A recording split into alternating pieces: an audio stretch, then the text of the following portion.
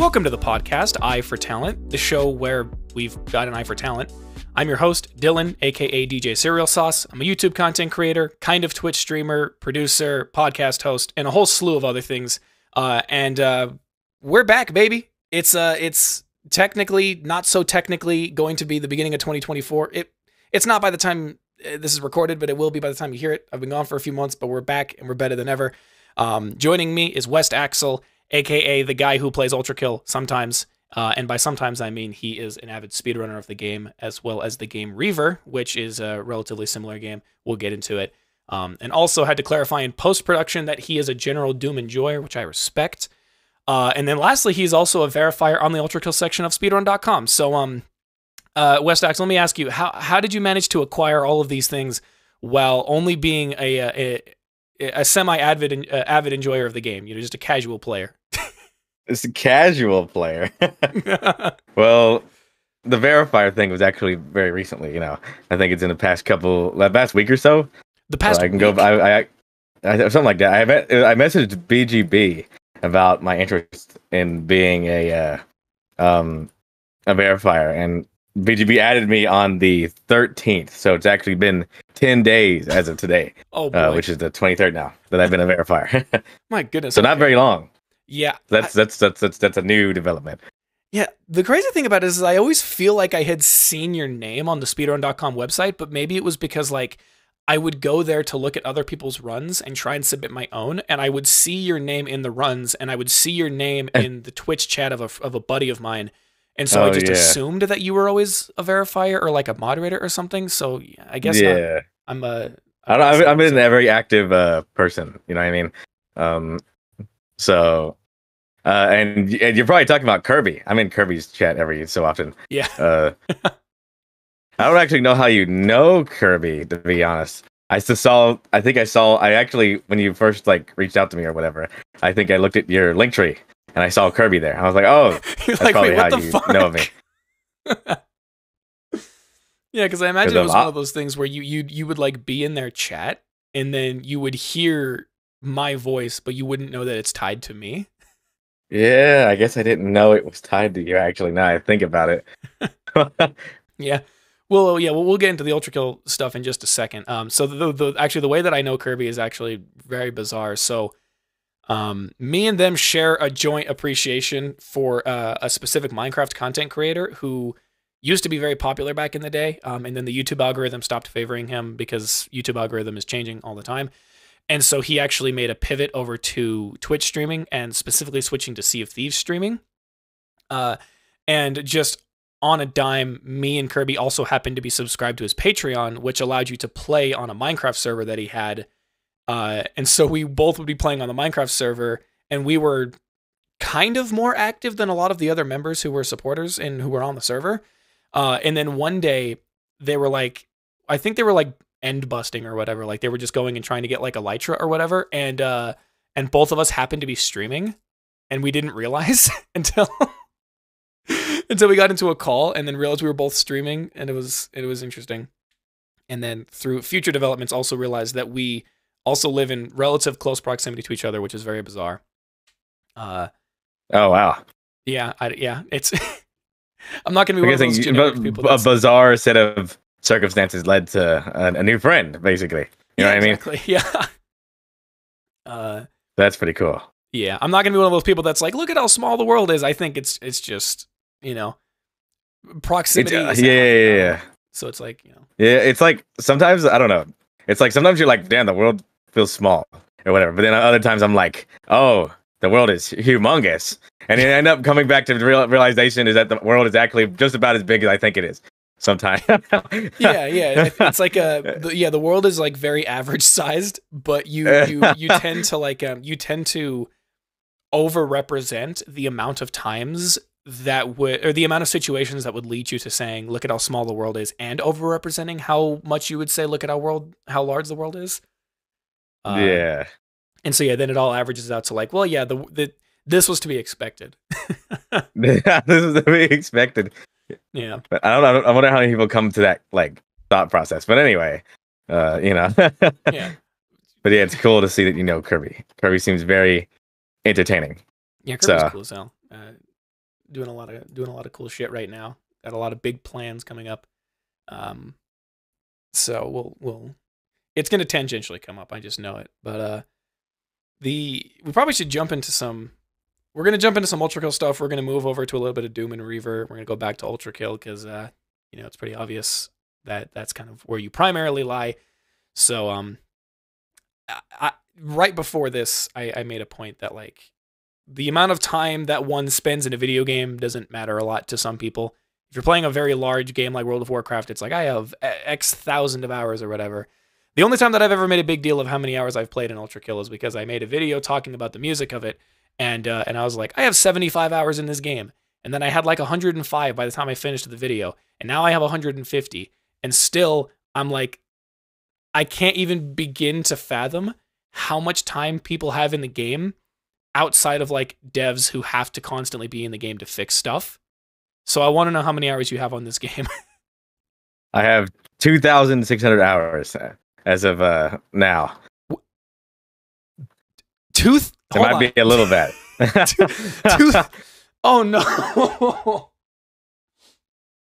Okay, well, when as we're talking, I'm actually practicing like a boss kill while we're having this little conversation. Yeah, how long?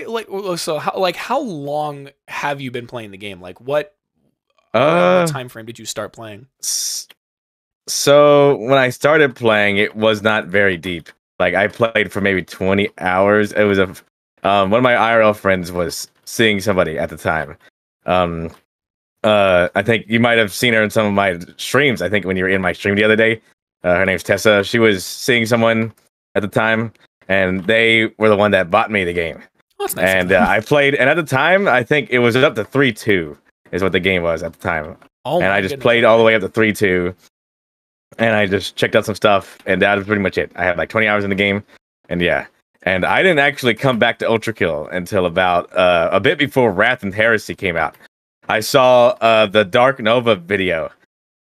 Dark Nova, which is he's actually one of my buddies now, but he made like the big video on like the P-1 like speedrunning history. Oh yeah. And I saw that video and I was like, I kind of want to do that.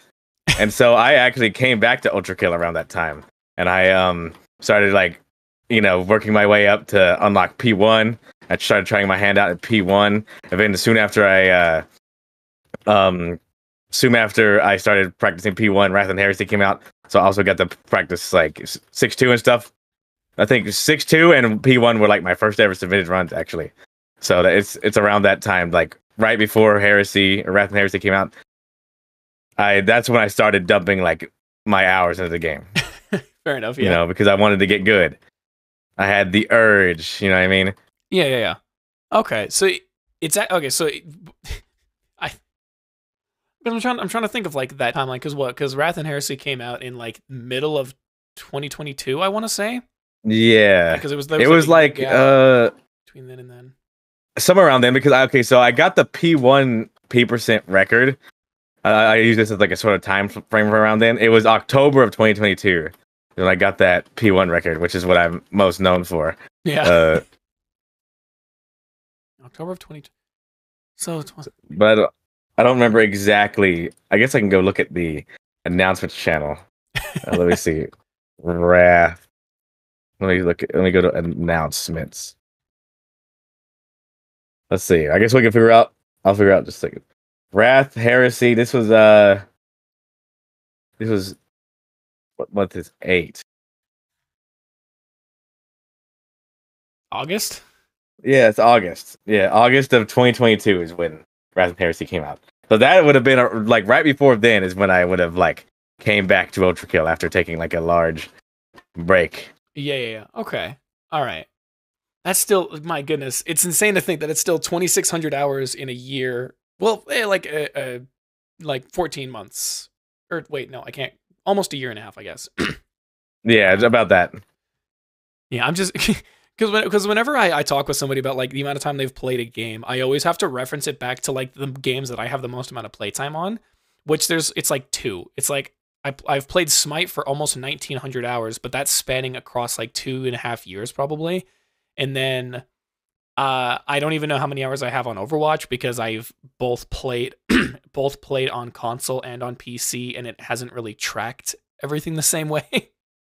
But either way, it's still like potentially comparable amount of hours, but over a significantly long time span. Like if I have 2,600 hours on Overwatch, or even maybe 3,000, that's also over the course of 7 years. Yeah.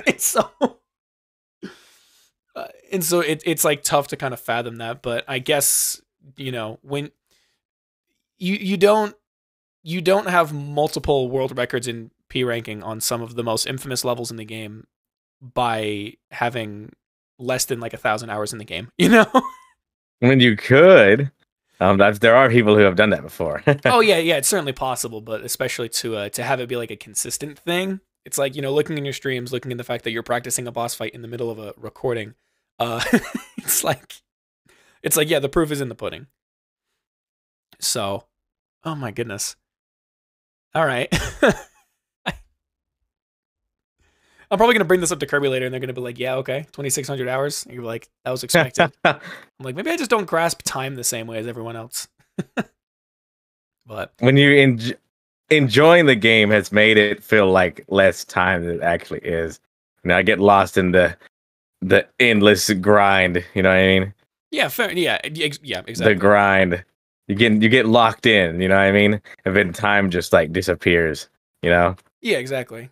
Especially when you're really passionate about some of these levels. Oh yeah, exactly. Yeah, which we'll get into how passionately you feel about some of those levels in a little bit. So you briefly explained your story of how you actually got into ULTRAKILL in the first place, but I'm interested in did the ULTRAKILL / I just bumped my desk. Fuck. Did the ULTRAKILL or movement arena shooter genre come to you first, or did the want to try and complete a game as fast as possible come first? The enjoyment of the shooter was definitely it. For a while, I've always been like, I've always liked shooters, right? But it was around the time when I found Doom, but I sort of like this is what I want to play. You know what I mean? Yeah. I found games like I didn't quite know it, but it was like there was games like Titanfall and games like Doom 2016 and stuff, and then that sort of that scratched an itch for me. You know what I mean?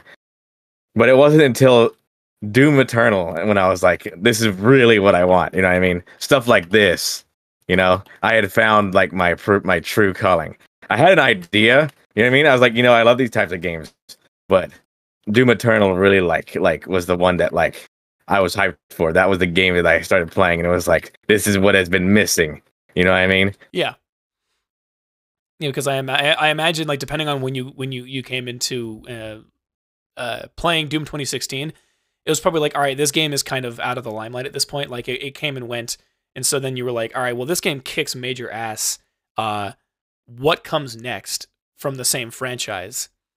And then it was like Doom Eternal gets announced, and you were like, holy shit! Mark this on the calendar. When this comes out, I will be, you will not see me. So I'm guessing it's primarily like an obsession with like heavy mobility based games in the first place that scratch an itch. Only to then find one that like that really hit different compared to the rest for you to be like, all right, I'm locked in. Oh yeah, it just like, you know, Doom has meant so much to me. Like you can even like I branded myself after like Doom Guy as well. Like you can see my picture. You know what I mean? It's cool, like my Doom Guy is, or my profile picture is the Doom Guy with my colors holding a ULTRAKILL shotgun. You know what I mean? I've always had like that. I guess in the more recent years, I've had like that sort of like, what's it, like the 3D anaglyph like color palette. It's like the red, the light blue. You know what I mean? Oh yeah, the red and blue overlapping each other. Yeah. Well, I can send an image real quick, but like this sort of like this sort of like effect is like what I base my colors on. You know what I mean? Like my color scheme. Yeah, I like that. It's really cool. Yeah, it looks really nice. Yeah, I don't know. I liked how the colors looked a lot. Yeah, and I think it's also probably a more innovative way to aesthetically kind of style the Doom guy in general. Because most of the time it's Oh like yeah. he's like hyper realistic, super gritty looking, kind of like a Warhammer 40k Imperium Space Yeah. Marine kind of look. And you're like, all right, well, what if red and blue? And then as of recent, you were like, what if I gave him a Christmas hat? Oh yeah, I added that recently. Yeah. Speaking of that picture, I want to give a little bit of shout out to the guy who drew it. Um, his name is Luridus. He was my profile picture artist at I think it's at Luridus _ on Twitter. But that guy is like really talented. He's also made some art for the Ultra Saturday events. I don't know if you've ever seen Ultra Saturday, but the speedrun community does like a every Saturday, like in the ULTRAKILL Discord server, there'll be like an event where we join. And one of the people there, usually Cathis, will like just host Ultra Saturday, basically to be a random set of categories. A bunch of people will get in there and then we'll compete. You know what I mean? Yeah. And Lourdes also had done some art like for like the waiting screen and stuff on the Ultra Saturday Twitch account. I like their graphics. And the logo. Yeah. But Lourdes is really cool. Hell yeah, dude.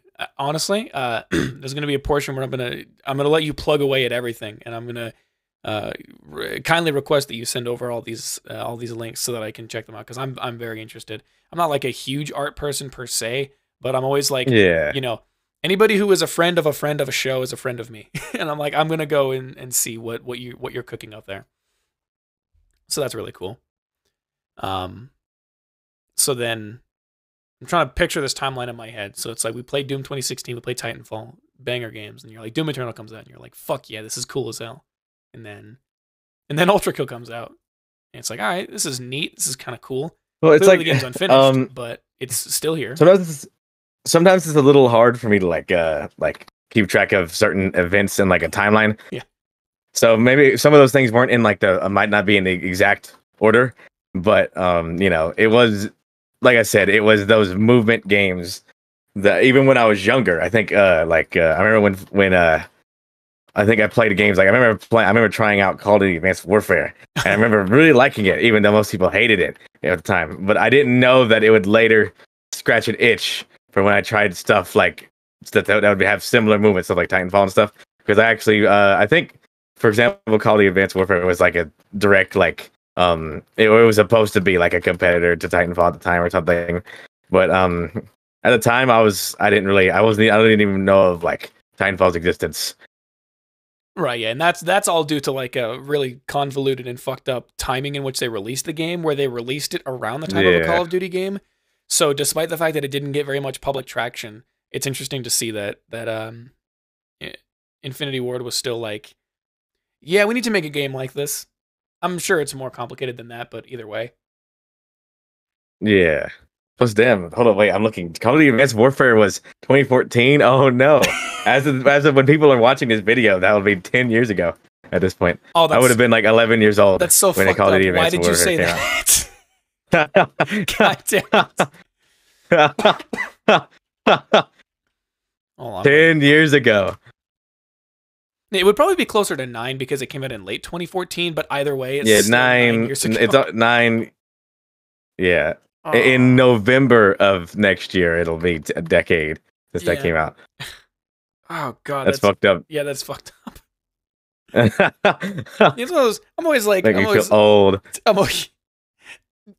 I'm slowly coming more into grips of like realizing I'm not that old. I'm only 22, but I come to grips with like quote unquote how old I am when I start talking with people who are younger than me, and they talk to me about what they were doing when certain games came out, and I'm like Black Ops 2. I was in junior high when that game came out, for crying out loud. Or when I was playing that game, I should say. And a whole bunch of stuff. Either way. So, okay. What about ULTRAKILL specifically makes you want to speedrun it more than other games? And like, if you love Doom so much, what's stopping you from speedrunning that game? So I don't really. Okay, so when I first played ULTRAKILL, I enjoyed it. I told you, like a friend at the time bought it for me, and I was like, you know, it was like, it did at the time. It was great, but I didn't really. There was nothing going through my mind that like I never thought that I would speedrun it. Like there was no way I could have predicted that this would happen. Right, yeah, especially because by the time you played the game, it was like still very bare bones. Where you, I mean, it was when time to play it. Yeah, like I said, it was when I saw the Dark Nova video. I saw the P1 runs, and I don't know what quite it was, but it stuck out to me. You know what I mean?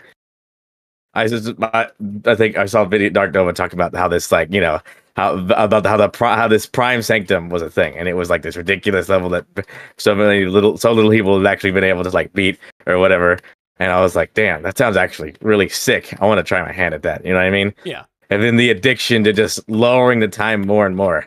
The thing about ULTRAKILL, hold up, this actually goes directly into what you asked about why I haven't chosen like speedrun Doom, for example, is that ULTRAKILL is extremely accessible. It's actually like #1 on speedrun.com most of the time. Oh, damn. For like, yeah. And so when it comes to Doom Eternal or Doom, when I've seen, you usually you have to know how to install like an auto splitter and other stuff, which I know more about now. But at the time, I was like, I had no clue what all that crap meant. You know what I mean? Yeah. And ULTRAKILL, all I had to do was start OBS and press tab a couple times to pull up a menu. Yeah. That's all you needed to submit the run. You know what I mean? Yeah, all the stuff there is already, it did the hard work for me. And so I was like, you know what? I can start competing since it's so easily accessible. You know what I mean? And it just went from there. That's where the pipeline started. Also, did you just send me a friend request? Are you on Steam? No, that was not me. I don't even have my Steam. That was open. not. Someone just sent me a Steam friend request, and their name is Balls. Oh no, that is definitely not me. Nope. I don't know who Balls is. Hey, yo, Balls, if you hear this, shout out. Shout out to Balls. Oh wait, no, I didn't think of who this is. This is Balls Guy, I think. Okay. You just have a guy named Balls Guy that you know? Yeah. Okay. I'm not gonna I forgot that Balls Guy. I know a dude named Balls Guy actually took my 2-4 80% world record recently.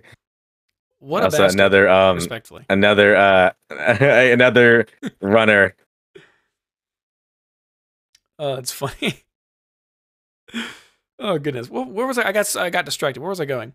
Oh, yeah. The thing that I really appreciate about ULTRAKILL is the fact that like I don't know, it's just like the game doesn't the game still requires a lot of technical knowledge and understanding what you're doing, but I feel like it requires less like game-breaking technical skill to understand. A lot of speedrun games are like clip through this wall and then like do a bunch of bullshit, and like I know that there are definitely speedruns that in ULTRAKILL that utilize that a lot, where it's like, you know, hit this wall at a certain angle and you're in the map. Yeah, and like watching, I think when I bugged you about coming on here, you were doing a 3-2 speedrun, or something.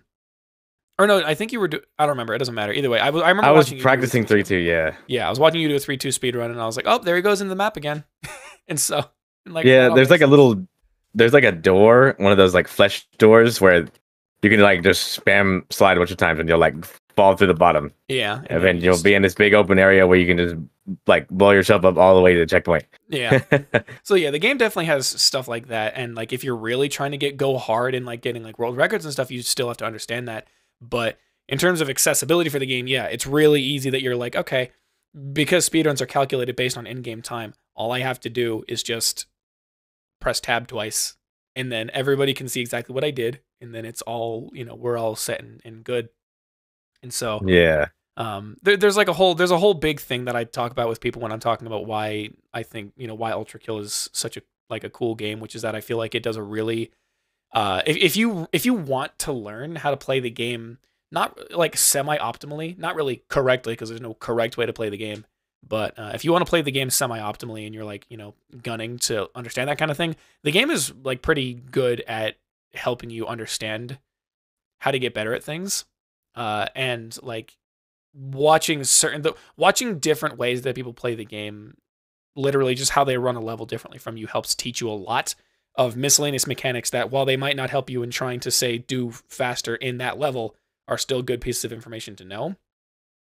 I was watching, I think it was like the world's first no-hit P2 run that helped me understand like a proper or a better way, more efficient way to try and run through that gauntlet or whatever. and understanding like just miscellaneous techs and damage breakpoints and whatever. And then like Herb Messiah came out with a video on rocket tech, and I was like, what the fuck? I didn't know the rocket could do all this cool shit, and I like learned so much about it. And so yeah, I think the game is like really accessible and does a really good job at helping you ramp up appropriately to doing really cool shit and playing the game really fast. And I really appreciate that. But now we get into the other two games that were mentioned at the top, which is what do you enjoy specifically about like Doom, be it Doom Eternal, Doom 2016, any Doom game, and like what do you think makes it different from other arena shooters or just other shooters that you play that like stick out and make it really special to you? So like pretty much like my main two games have been ULTRAKILL and Doom Eternal, and the thing I like how they're like sort of distinguished from one another. Yeah, but at the same time, I also like how they're very similar. You know, both very fast paced. Like you're like a fucking, I don't know, like I think I saw like on a Maxar video, he's like, you're like a fucking spider monkey on crack or something when you're in Doom Eternal. I think that's how he described it. And it's like the same thing for ULTRAKILL too, but they got very distinct mechanics. You know what I mean? Yeah. And I love the the what's it called? The how do I describe it? The dance of the combat in Doom Eternal is like really fun. Yeah. And how, you know, in learning how like all of the specific ways or the most optimal ways to kill a specific enemy. Like for example, in Doom Eternal, there's like the Hell Knights. Oh, I know that one lock-on rocket burst will just kill a Hell Knight instantly. You know what I mean? And it's little things like that. They sort of add up. And you sort of remember you can do all these combos and you remember exactly what kills what the best and whatever. And it just makes this really nice, like, flow state when you're playing in this midst of combat. I can straight up just sit there for like hours just killing demons in like whatever level, you know what I mean? Yeah, and especially because of how many weapons are in the game, it's like, all right, this weapon is used to target this thing, but if I take this weapon and then also use this in like a hot swapping situation, then it's like this thing's fucking dead instantly. Also, there's a line of these enemies right here, and I can do this to take care of all of them at the same time. And so like in a weird way, a part of the satisfying part of like playing games like that is like the game is like, here's an entire room of enemies, and that's their way of presenting a puzzle to you. They're like, all right, find the fastest way to kill all of these things while not wasting all of your ammo.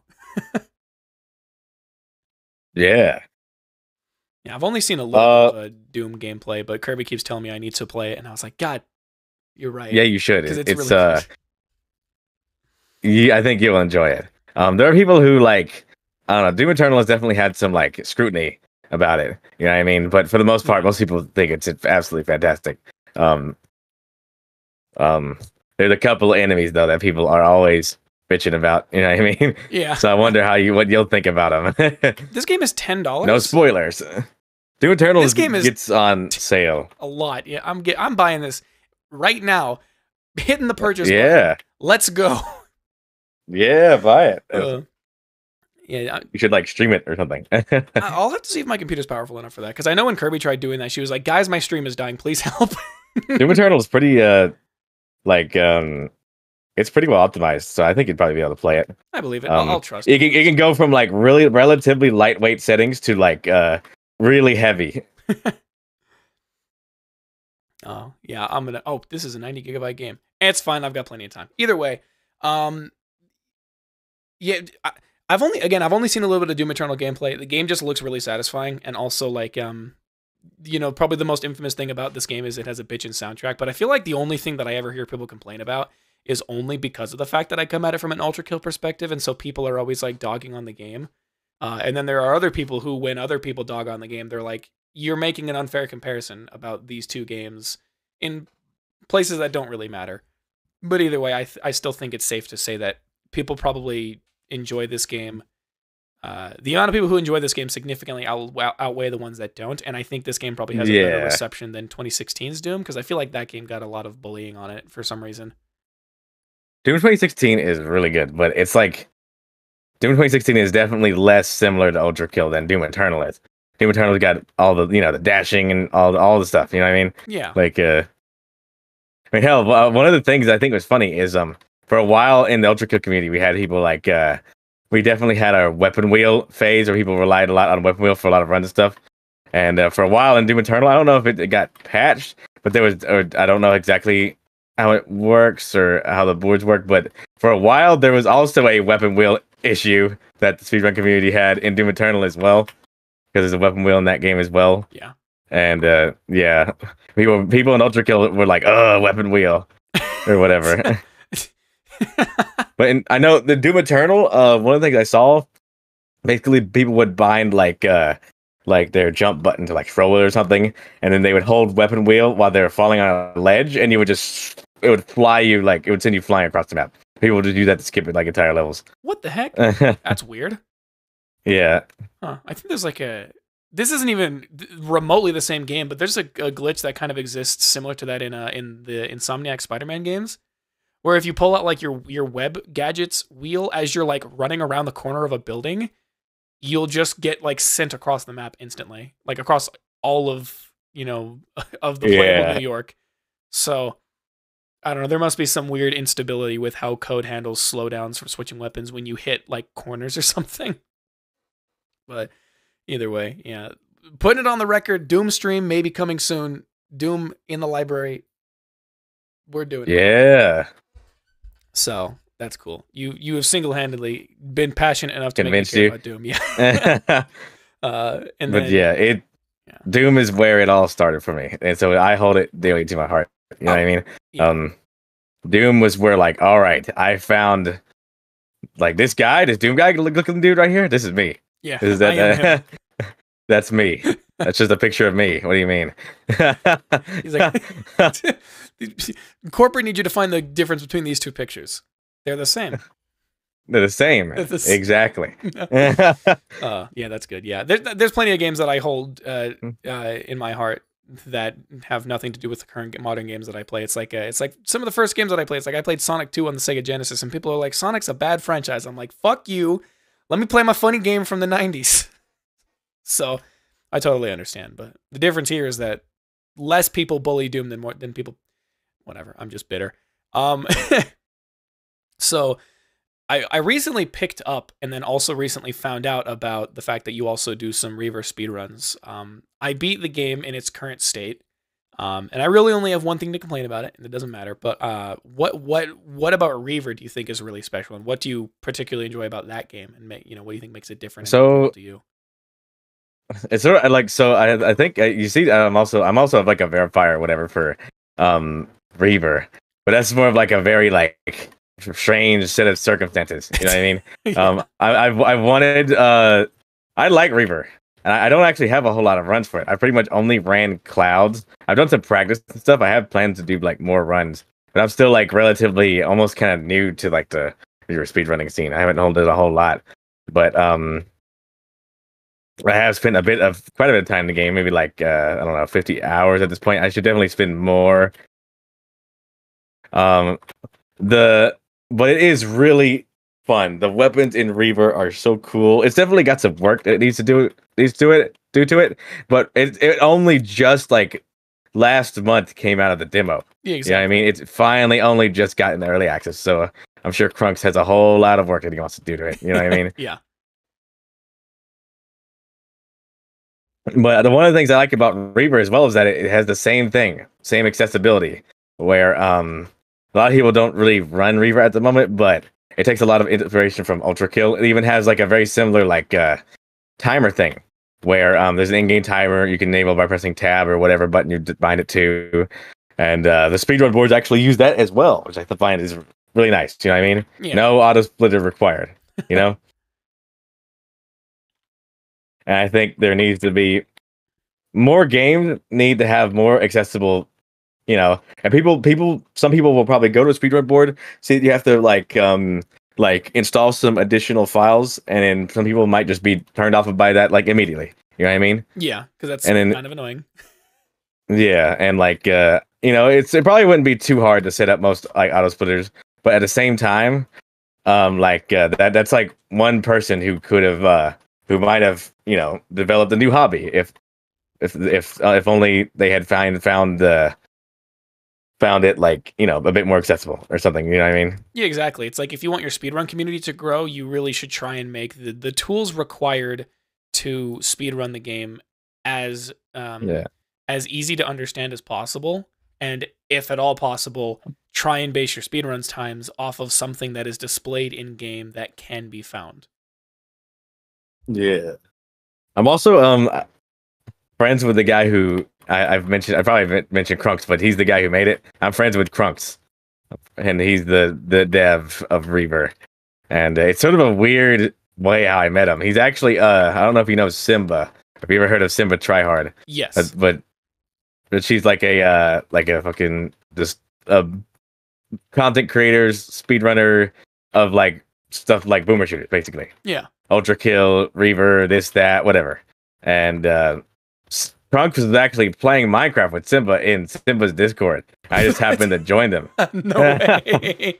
I know that sounds bizarre, and that's what I told Krunks. I was like, "Hey, I've been playing Reaver, you know," and me and Krunks actually got along very well, you know. Nice. I like that. And so that's like a weird story of how I met Krunks. I didn't expect to click so well with Krunks. You know what I mean? He sends me like just some awful shit. Although it'd be really funny if you could like put some of this stuff on the. Yeah, dude. If I was to make this like a video podcast, I'd just be like, here are just the absolutely batshit insane memes that have been received by Krunks. Wait, no, just some of the stuff that he says, like it. Oh, da Krunks, da East, da West, the fast one, fastest hand in the Wild West, fattest ass, picture of a cat. He's a really silly guy. You know what I mean? Oh, that's funny. Yeah, dude, I think he's a cat profile picture. He's too silly. Yeah, exactly. That means he's also good at video games. Yeah, he has a cat profile picture. Yeah, he's insane. That's cool. Yeah, I think that's actually one of the things that's kind of making Reaver slowly come to obviously it's slowly coming to the limelight because it's like it just got out of its demo, but it's also because like content creators who exist in the ULTRAKILL space are like really hyping the game up right now, at least the ones that have seen it. And like the devs and the people who like run their Twitter account are like, you know, like homies with these people. And so Reaver, I've seen stuff like Reaver fucks on Twitter. Yeah. And stuff like that. People posting whatever. Because they're right, it does definitely got some more work that needs to do to it, you know? Yeah.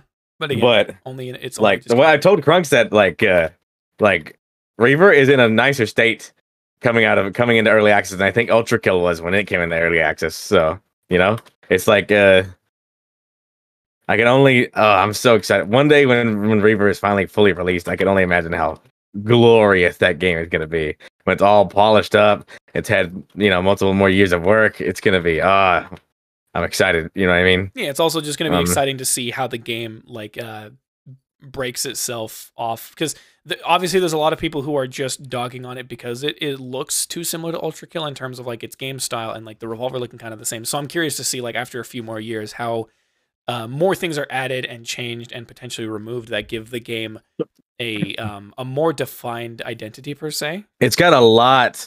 It's definitely got its own identity, but it's got a lot of inspiration from ULTRAKILL. Yeah. I remember I actually had a conversation about it with Krunks. Krunks actually said that ULTRAKILL is like really big, like really important to him, basically. Krunks told me that originally I saw what the original build of Reaver. Apparently, it was originally supposed to be like a top-down shooter of some kind. Oh, what the heck? Krunks at some point picked up ULTRAKILL, and I liked ULTRAKILL so much that that's what he wanted to do as like the genre of his game.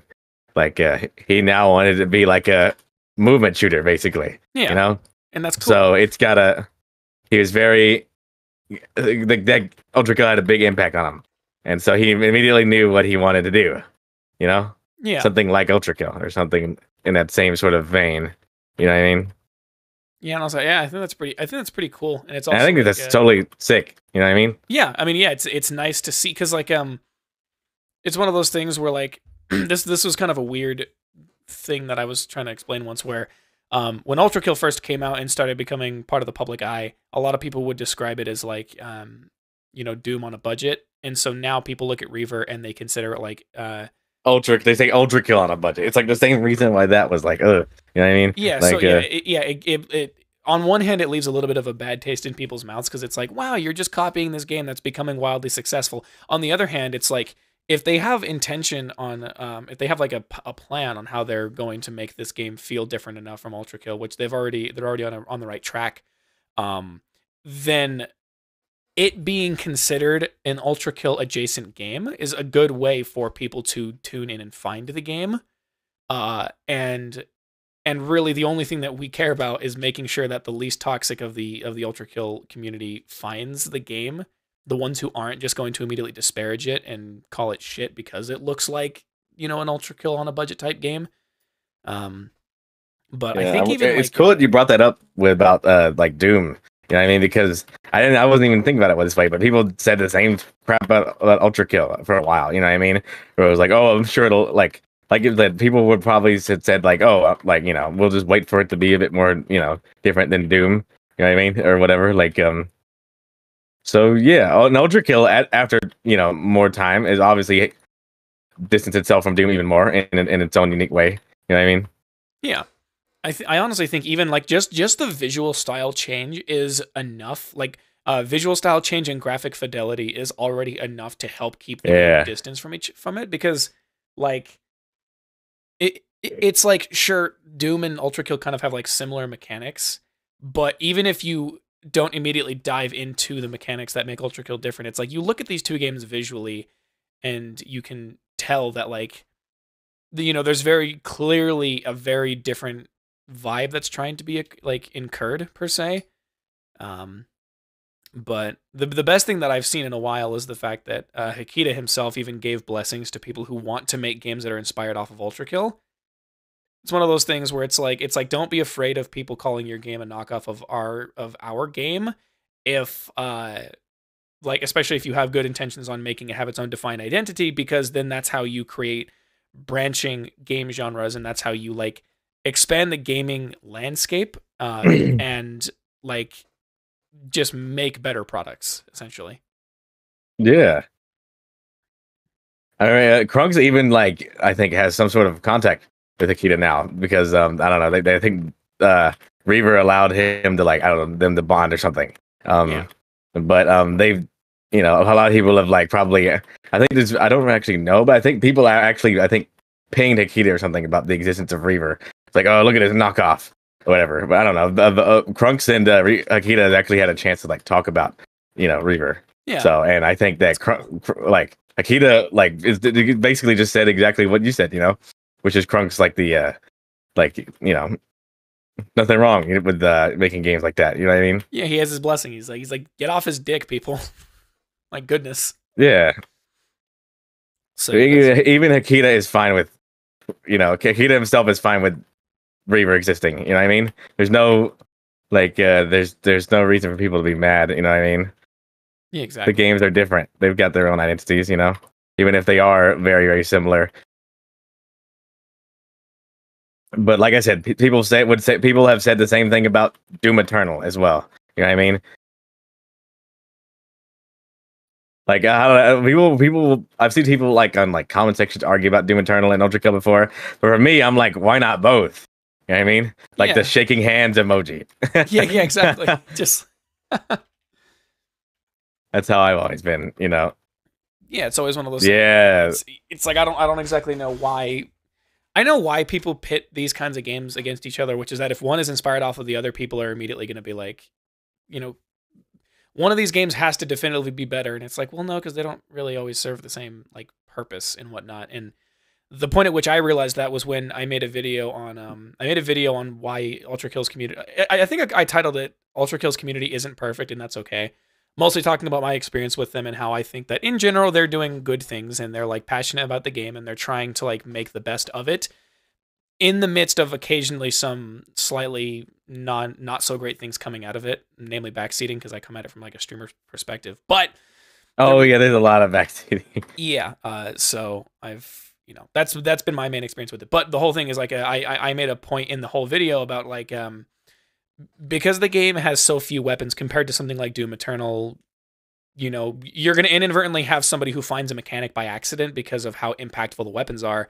And then they're going to go and try and see if somebody else has used it or, you know, done it. And then they're going to try and expand off of that and whatever. And I had someone come into my comments and being like, I really don't like when people compare the amount of weapons in both of these games because they obviously don't serve the same purpose. Like Doom Eternal would not be a better game if it had as few weapons as Ultrakill, and Ultrakill wouldn't necessarily be better if it had as many weapons as Doom Eternal. It's like people need to take it with some kind of context and understand these kinds of things. So that's why I always look at certain games that are inspired off of one another, and I use it as like a stepping point of like, if I've played this game before, I'm going to compare them in a way of like, oh, this looks like something I've seen here, or this reminds me of this mechanic.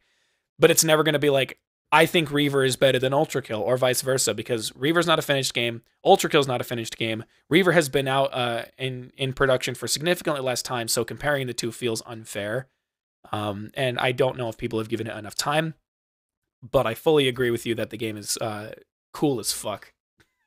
Oh yeah. Especially Krunks' idea on like, okay, so some people even think that the revolver from Reaver is like cooler than the one from Ultrakill, where it's like you can but it's like a lot of people think it's up there.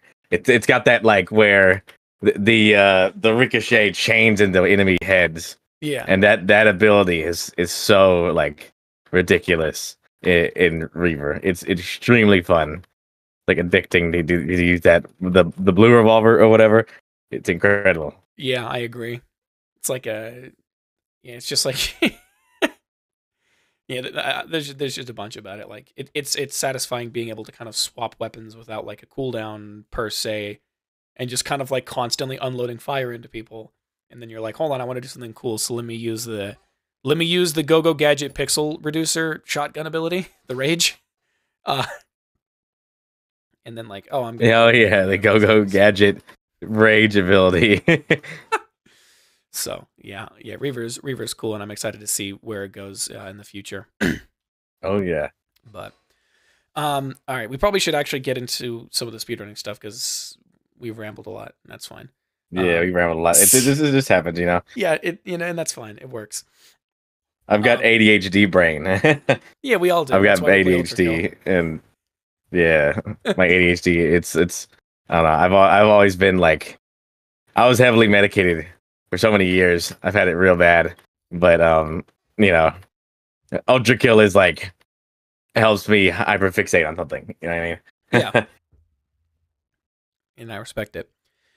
So all right, I was looking at some of your most notable speedruns. Most notable to me basically means the ones I referenced when I was talking about speedrunning in that video.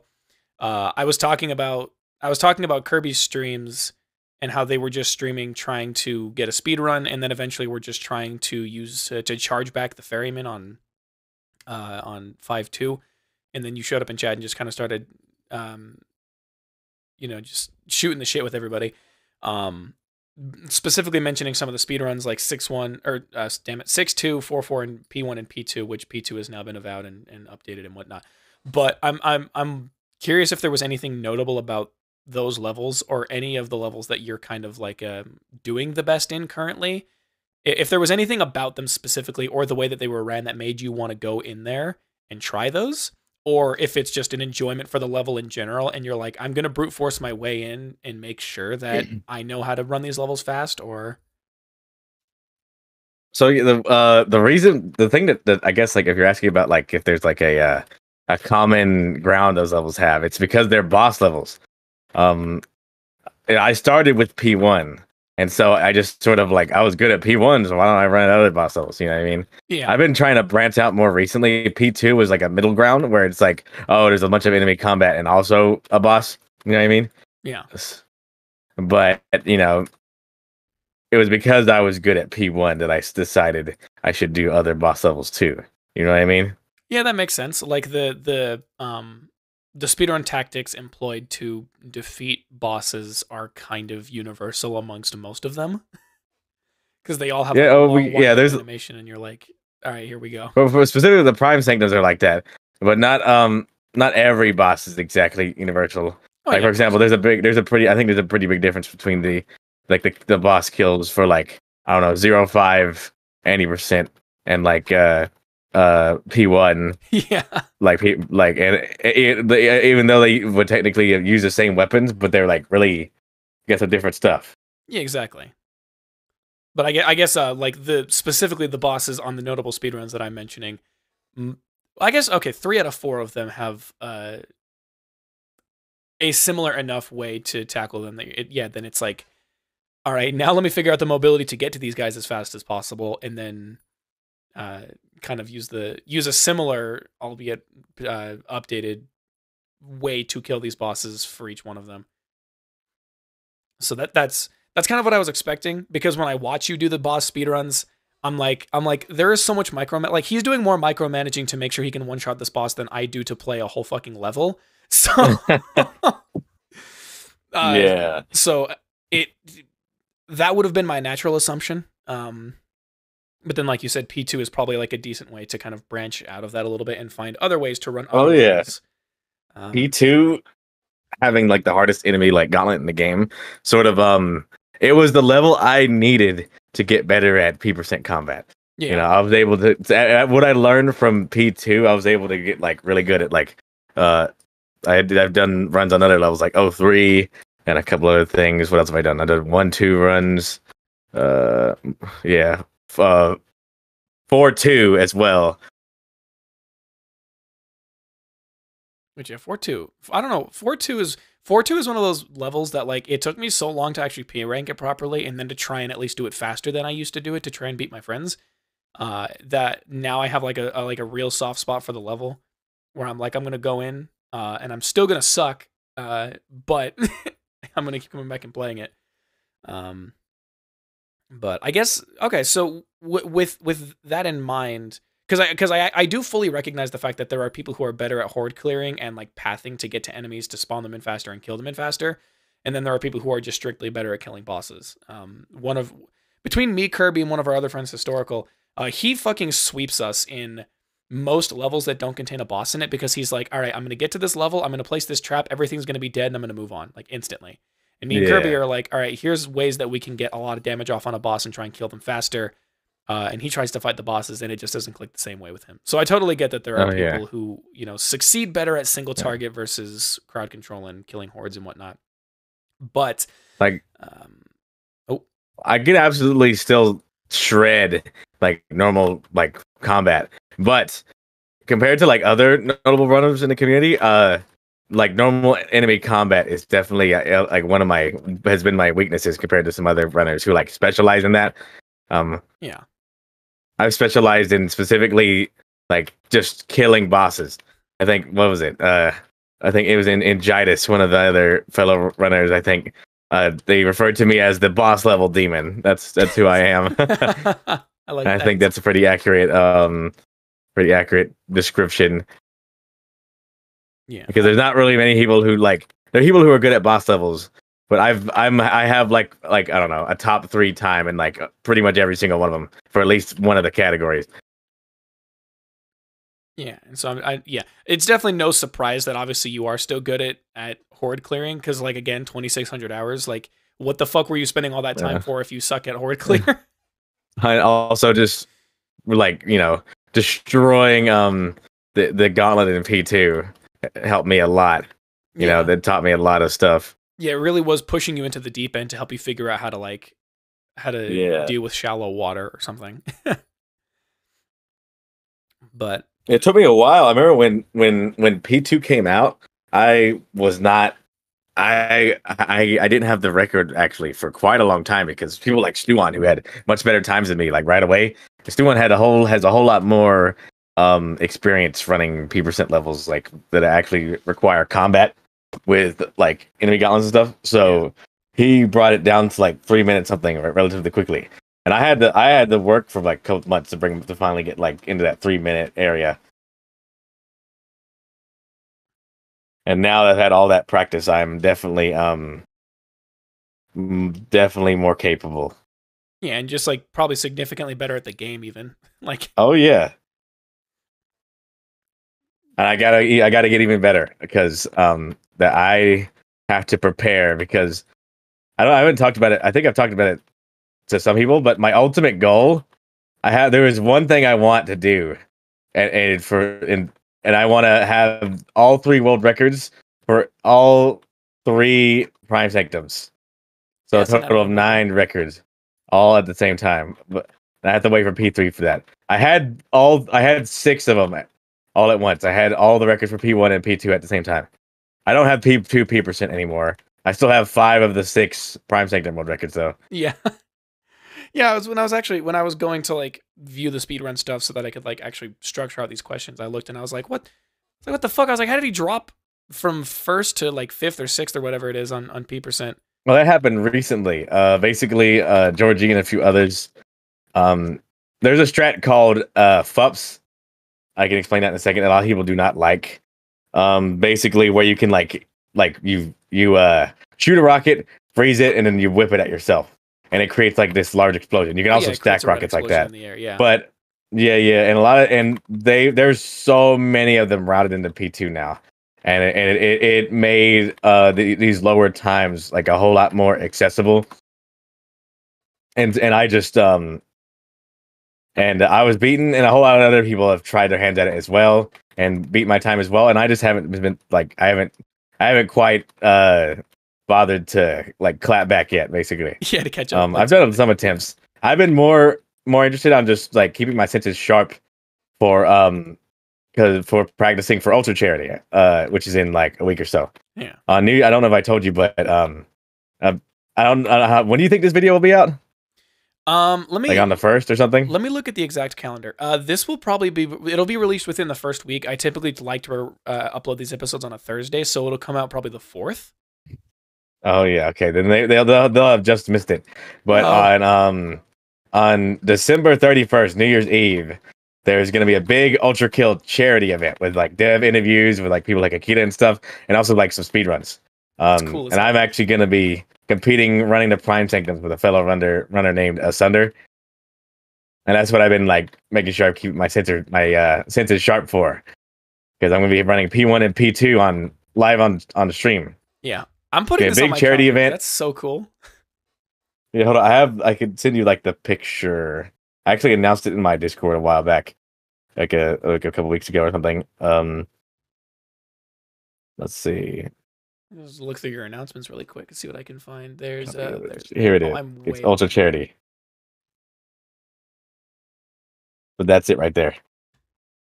On December 31st, New Year's Eve, it's Outright Action International charity being raised for human rights for LGBT people, basically. Yeah, hell yeah. And ULTRAKILL, I think most people probably are aware, but ULTRAKILL is a very there's a lot of LGBT people in the community. Yeah. And I'm glad it I'm glad that ULTRAKILL has been a safe space for a lot of people. You know what I mean? Yeah. There's still the bad eggs, just in like any community, you know what I mean? Yeah, it happens. But ULTRAKILL has maintained such a safe place for people like that. You know what I mean? Yeah. Yeah, I've just proud. Put this in my calendar, so I will try my best to pull up to this. It is starting at like 8 in the morning. I don't know if I'm going to be awake that early on. This stream will be going on for like 8 hours or something, just so you know. I'm in. There's a private server that we have. It's the Ultra Charity Discord. That's owned by Yellow Swear, which is he's the main guy behind the event. Yeah, and everybody's there. Like all the people that are going to be a part of it are there, pretty much. And there's like a lot of stuff on the board to be covered in this stream. So as long as you're up at some point during the day, because this stream will be going on for like probably the half of the entire day, basically. Yeah, it'll be going on basically. It's gonna be a long stream. It would be going throughout what my like an entire workday for me if I worked on a Sunday. So yeah, if I miss that, then God is telling me that I am not allowed to consume this content. But either way, I just followed them on Twitch. I've put this on my calendar. I'm keeping a track on this. I'm probably gonna post about it too because this shit looks cool as hell. But either way, yeah. Where was I going with this? Oh yeah, okay. So I was like, I recognize that some people are just objectively better at taking out bosses than hordes and whatnot. So when I was looking at some of the levels that you don't have any submissions for on the speedrun.com website, a lot of them are the ones that are just strictly the gauntlets. And knowing what you just told me, I'm going to assume this isn't necessarily because you're like, I don't want to try and run this, but it's more because of like, I need to continue to branch out more until I feel comfortable running these. Yeah, because basically. currently I just don't do like, I'm going to assume you don't have any. If you have tried to run these levels, you don't. I've submitted like to. I have less submissions, or how do I word this? Like there were more levels that I haven't ran than I have, or at least in terms of like some submissions. Yeah. Like but I've had some decent times on some of the levels. There have been some levels that I still don't even have Steam friends time because I still haven't even like bothered to like, or at least I don't have good Steam friend times because I haven't bothered to like touch them much since the friend board came out. You know what I mean? Yeah, exactly. You're like I have beaten this level to as much as I need to be able to say play the Prime Sanctums and effectively 100% the game, sort of. I'm not fucking with the plan is to have a decent submission on every category at some point. I don't know when I plan to do that, but I want to like submit some runs to every category because I want to start learning full game at some point. Yeah, I want to run full game. Easy. I haven't seen a whole lot of runs for like gauntlet style levels specifically, but I'd be very interested to see like how they're ran, just because like I don't know, because like the most popular speedruns that I think of are just like the ones that I had mentioned up above, and it's like I know exactly what people do to do this, like functionally and mechanically I know what they're doing, but like I don't know how people are speedrun 5-3 properly because I don't see anybody do it.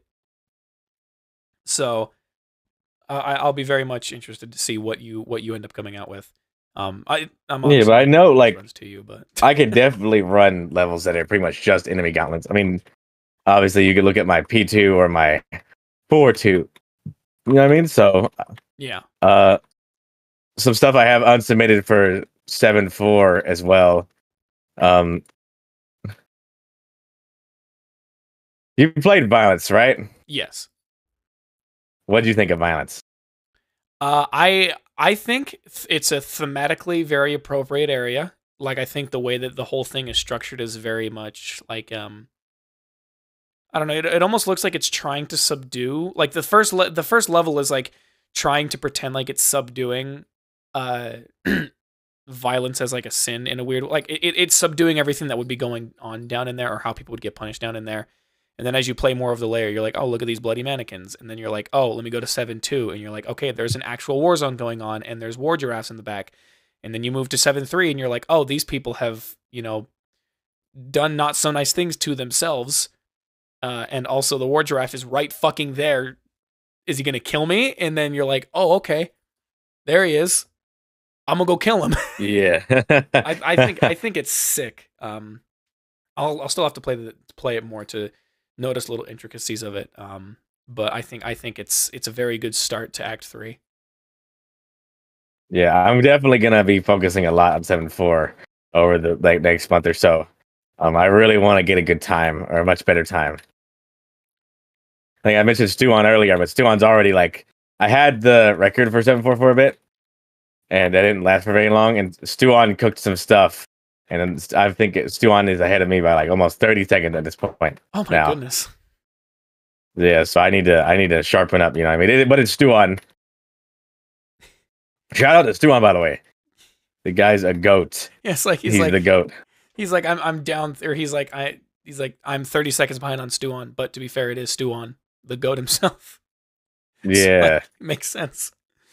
Like if you wanted me, okay, so if you ever asked who do I think is probably the best ULTRAKILL player ever, it's probably Stu-On.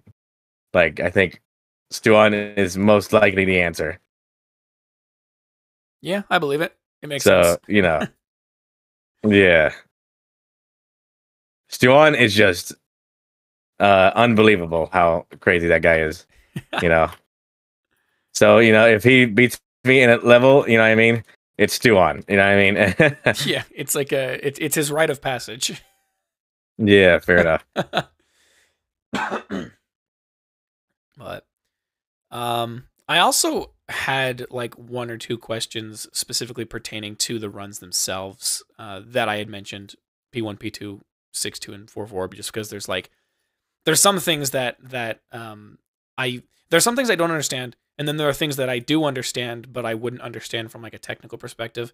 So, like for example, the P1 speedrun, I watched it and I just saw you clip through the death barrier and the torch key door. And I can see that it was probably due to some weird hitbox manipulation with like pausing the game. What were you doing there? So if you're talking about like the torch or whatever, so basically Yeah. in P1, depending on which category that you're running, we have something called the oob, and then we have the poob. There's the oob, which just stands for out of bounds, and poob is P% out of bounds. Right, makes And sense. so and with both of them, basically, you know how when you're flying or just like falling over there towards like the mouth or whatever, there's like this little mouth after you pick up the torch. Yeah. And then you can fall through it, and then that's where the pedestal is on the ground somewhere, and you place the torch, right? Yeah. If you actually, if you are flying in, if you do like the thing that I do, where I do like a dive at the entrance door, and I bonk my head, and it's gonna be flying over where towards the P1 arena. If you fly far enough past like that mouth that you're supposed to go through, you can actually just like miss like a death plane, and you can fly right past it directly to the checkpoint. And you just hit the checkpoint somewhere in the void. And so the reason why I'm like spamming pause is because I'm like trying to hit the checkpoint by pausing so I can checkpoint manually. Oh, right. Yeah, that makes sense. But for P%, you can't actually checkpoint. So there's this like, we call it the poob because the poob is really, it's an awful strat. It's really hard to do. you do the same exact thing that I told you that we do, but instead of like trying to hit the checkpoint, you want to hope that you like you want to hit a really weird angle so the arena actually like loads in. Because normally if you're just doing any percent, you don't actually have to force the arena to load in. You can just checkpoint manually and then it will load in. Yeah. But in P%, you have to have the arena load in without manually checkpointing. Otherwise it wouldn't be a P rank, and it's really weird to do. And you also have to fit through like this little itty bitty hole perfectly after flying from like really far away. You know, so it's really really precise, and it's really awful to do in P%. And that's most of the reason why people don't grind down P% for P1 as much, or at least for world record like tier runs. You know what I mean? Because that strat, people just hate it. It's pretty rough. It sounds like it's already an obnoxious thing to have to do, but then to have to do it from like miles away and also basically entirely in the dark. Like if I saw something entirely in the dark, and you pray that you hit the loading zone so the arena loads in. Yeah, if not, then you restart for the just reset 50th time. Yeah. Okay, that's significantly less complicated than I thought it was. It's literally just like, here's the door, here's the death plane, but the death plane doesn't extend as far as you think it does. So now here we are, and now we're on the ground. Because if you don't fly far enough past that mouth that I was talking about, then you'll take a little damage, and then it'll like teleport you back up to like the platform. Yeah. But if you fly just far enough past it, it won't teleport you anywhere, and you can just you can fly straight to the checkpoint. You know? Yeah. Okay. Yeah, that's all right. Good to know. I think it's the point at which I realized that the game has really weird loading zones or like loading boxes or figuring out where the game should put you after you have clipped out of bounds was actually when I was playing 7.2 and trying to beat the challenge.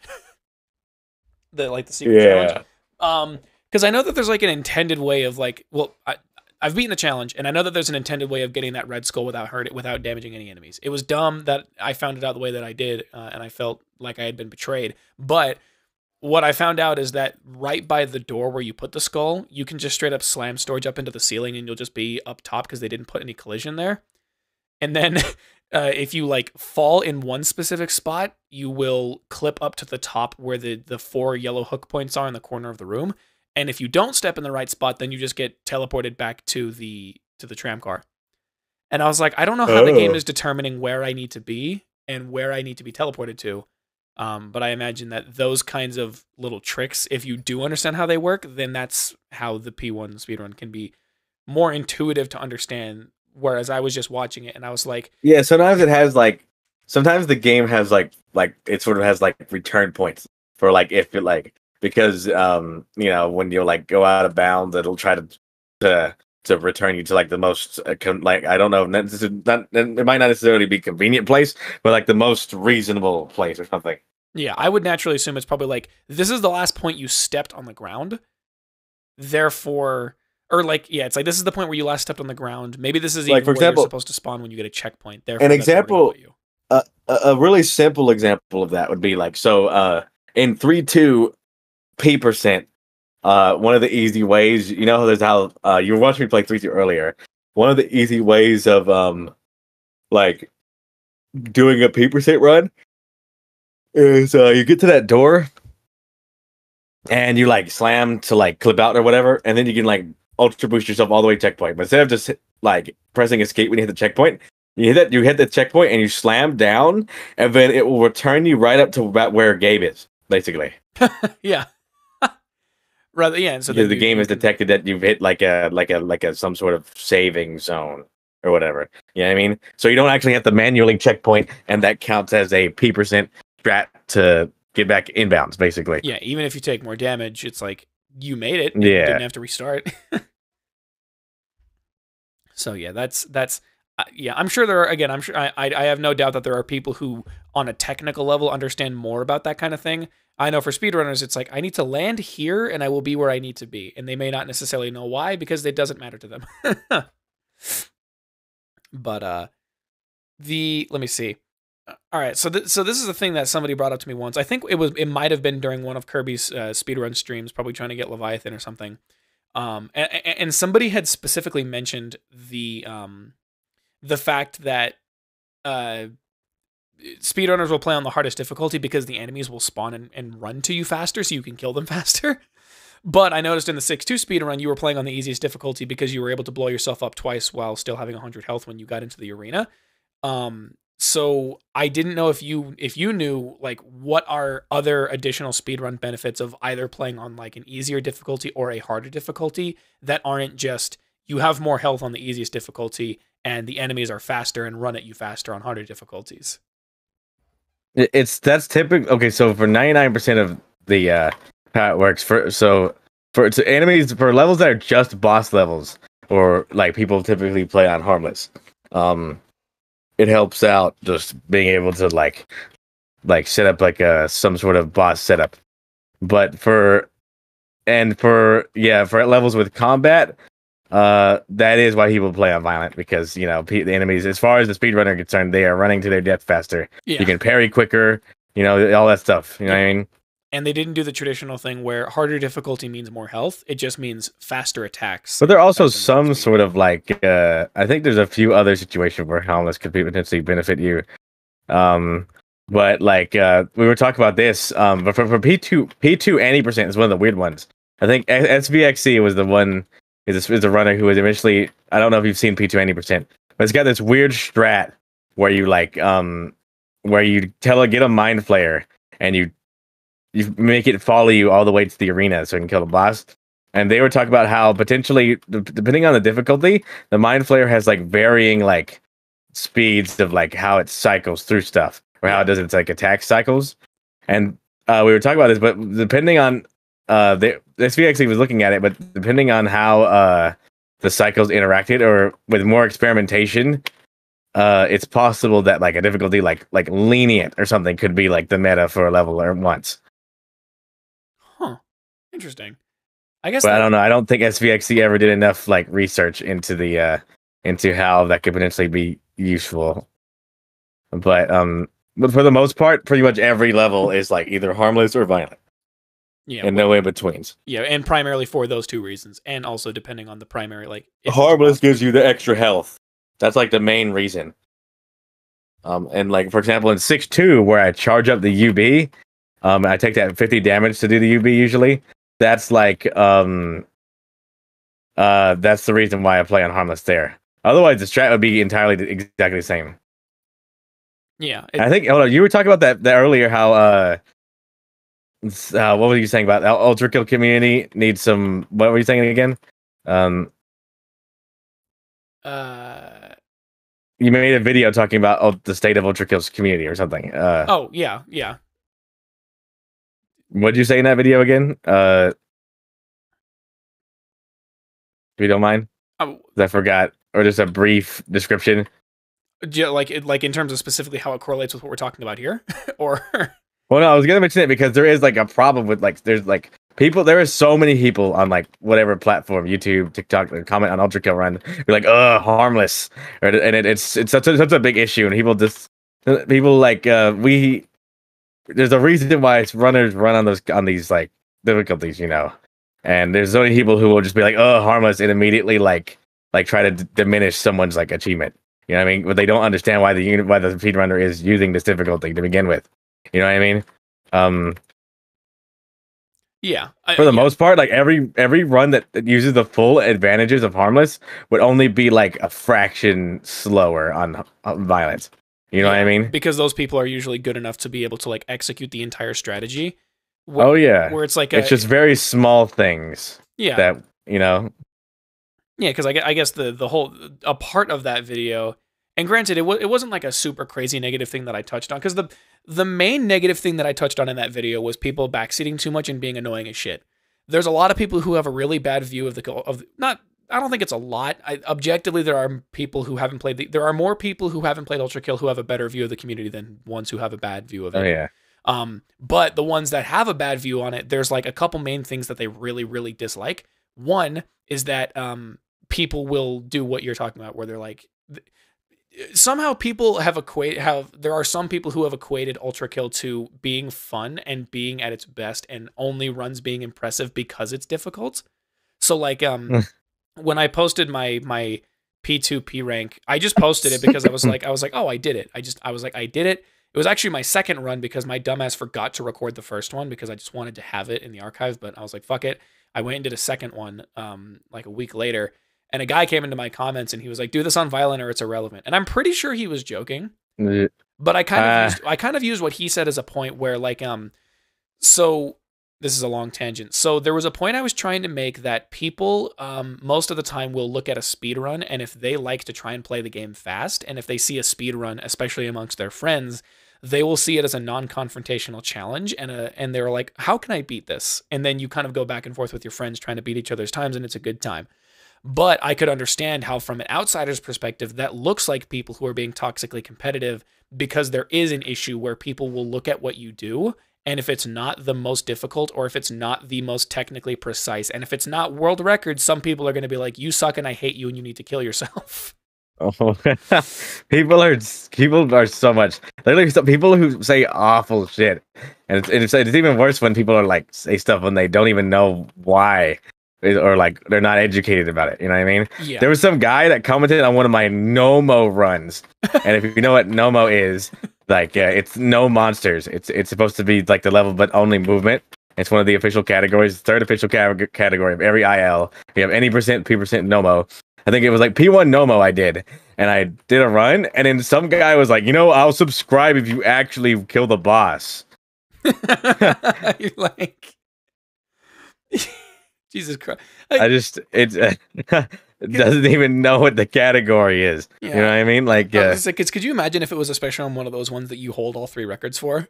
They're like, I'm only subscribing if you do this. It was P1. It's like, motherfucker, go look at my other things. What are you talking about? Bro doesn't know I also have every world record for P1. Yeah, like homie all does of them. not know who they're he's talking all to. mine. Oh Christ, yeah, that's always going to be a semi big issue, where you're always going to have people who like, it's not really a Dunning-Kruger effect, but they have this really weird thing where they're like, why are you doing this? This is not like, because people almost take it offensively if you don't like play the game the way that they do, and it's like, how come you're playing it like this? I would only upload my P rank speedruns if it was on the hardest difficulty. And it's like, all right, well, you don't have world records, so shut the fuck up. Yeah. So, exactly. Yeah, that's like a weird thing that occurs. But yeah, either way. There's some people are just I don't know. It's just, I try to let it bother me too much, and it usually doesn't. But there are some people who will like we don't even understand how little it matters that I. So for example, there's some people like I posted like my P1 80% record or whatever, and P1 80% does not change to the difficulty at all. The only reason why I run P1 on harmless nowadays is for the poob. It makes it having the quicker dash refills. I don't know if you noticed, but on harmless, your dash is actually also recharge faster. Yeah. Yeah, that actually helps out a little bit when it comes to doing the P% entrance, assuming when I do actually get it in P1. But other than that, there is no difference. And then people who are like, oh, if only you could imagine, oh, if only you would have done it on harmless. Oh, yeah, so it would have looked exactly the same. Yeah, you like... You know what I mean? Come on. Yeah. The boss dies in 400 milliseconds on either difficulty. Yeah, you're like, I timed this shit. You know, like it's just like there's also probably people who are gonna look at it and they're just gonna say that, like they're gonna say that out of ignorance, because like when I was looking at your 6-2 speedrun, I watched it and I was like, damn, he killed Gabriel fast, and then that was it. And then when I was structuring these questions, I then had to go back and rewatch it because I was like, wait, hold on, something's not right here. What do you mean he exploded twice and still had 100 health? Did he do the sneakiest checkpoint known to man? I was like, no, that doesn't make sense because this is P%. I looked at the thing, I was like, oh. He started the level 200 health. He's on hard. You could play on violent and do the exact same thing, but you'd have to do the 35 damage UB. Yeah. It's a little bit less consistent because you got to make sure you do the UB slightly closer. But other than that, there is no difference between the boss kills at all. Yeah, exactly. Perfectly identical. Yeah, so it's like you take that, and like I was coming at it from a perspective of like, oh, what the hell? There's clearly a piece that I missed here. And then there are malicious people who are like, you suck at this game because you didn't beat it on the hardest difficulty. And also because I'm a boss runner, I think I run into that like issue a lot more than other people because a lot of the boss levels are optimal on harmless, and it's just that there's so many people who are just, I don't know. It's like I feel like it almost feels like they're just dying to like to discredit my accomplishments or something. You know what I mean? It's like, come on. Yeah. I wish people would just actually know why we do these things. And, you know, the board also has no requirements on difficulty, like the official speedrun board. You can run a level on whatever difficulty you want. It does not matter. Yeah, because ultimately it's like, it probably is just because of the way that ULTRAKILL has specifically done there. Like if increasing difficulty actually increased like enemy health bars, then I could understand why people would be like saying something about it. But the fact that it doesn't, it's like the core of what I did would have been the same. Like you said, because Gabriel for example, still dies in 400 milliseconds, no matter the difficulty. And when you're fighting Minos Prime, or when you're setting up the boss kill for Minos, for me, when I'm doing it, when I'm playing on Violent or on Harmless. So on Harmless, you know what happens? I punch him and I shoot the coin and he dies. He never even attacked. Yeah. The exact same thing happens on Violent. There's no difference. Yeah, exactly. So it's yeah. He has the same amount of health. There is virtually like, you know what I mean? There's no difference at all. Yeah, the only thing is you get a little bit more mobility because of your dashes, cooldowns. Yeah, and that's not even, I don't even take advantage of that unless I get a good lineup for the P% like entrance. Yeah, you know what I mean? Yeah. It's just like, oh, I think I'm about to hit the P% entrance, so I should spam my dashes. Yeah, exactly. You know what I mean? But either way, yeah, it's good to hear that it doesn't really. It's good to hear that it doesn't happen very frequently, and then whenever it does, it's one of those things you make like maybe like one little snarky remark, and then you move on with your day. You're like, it's fine. Yeah. So bless. I like watching. I know you're talking about backseating or whatever, but earlier, but I like watching a lot of like ULTRAKILL streamers. It's on Twitch. I kind of like browse around the category. Yeah, and fine. I've also seen people like backseating there as well. I try to offer people help sometimes if they like want it, yeah, exactly. But I don't like the idea. I like the idea of offering help from the perspective that is coming from a you know, like multiple time world record holding guy, and not just some random guy backseating you. You know what I mean? Yeah, exactly. Like you know, yeah, especially some people were like find it very interesting to like know that, oh hey, I'm being helped by a guy that's like actually knows what he's doing. You know what I mean? Yeah, this guy has world records. This guy's a speedrun verifier. You know what I mean? Yeah, and I'm sure from like I can't speak to the way that you try and provide help to people when they're doing stuff, But if I had to take a gander, I'm going to naturally, because one thing that I also notice is that typically if people try and backseat somebody in like in a run or something, they kind of just strictly tell them exactly what to do. Whereas the type of kind of help that I like to provide people is like, hey, here is a mechanic that you probably wouldn't be aware of. And not a mechanic like this is how you punch your shotgun bullets, but something that's like I try to do like little small things like help people, you know what I mean? yeah, Like yeah, little core pieces that help them throughout the entire game rather than like here's how you defeat the hideous mass. For example, I think I've seen a few people like, hey, playing P1. I was just like, you just try to play things on the ground. I think that helps. You know what I mean? Like, like see if it makes your life easier.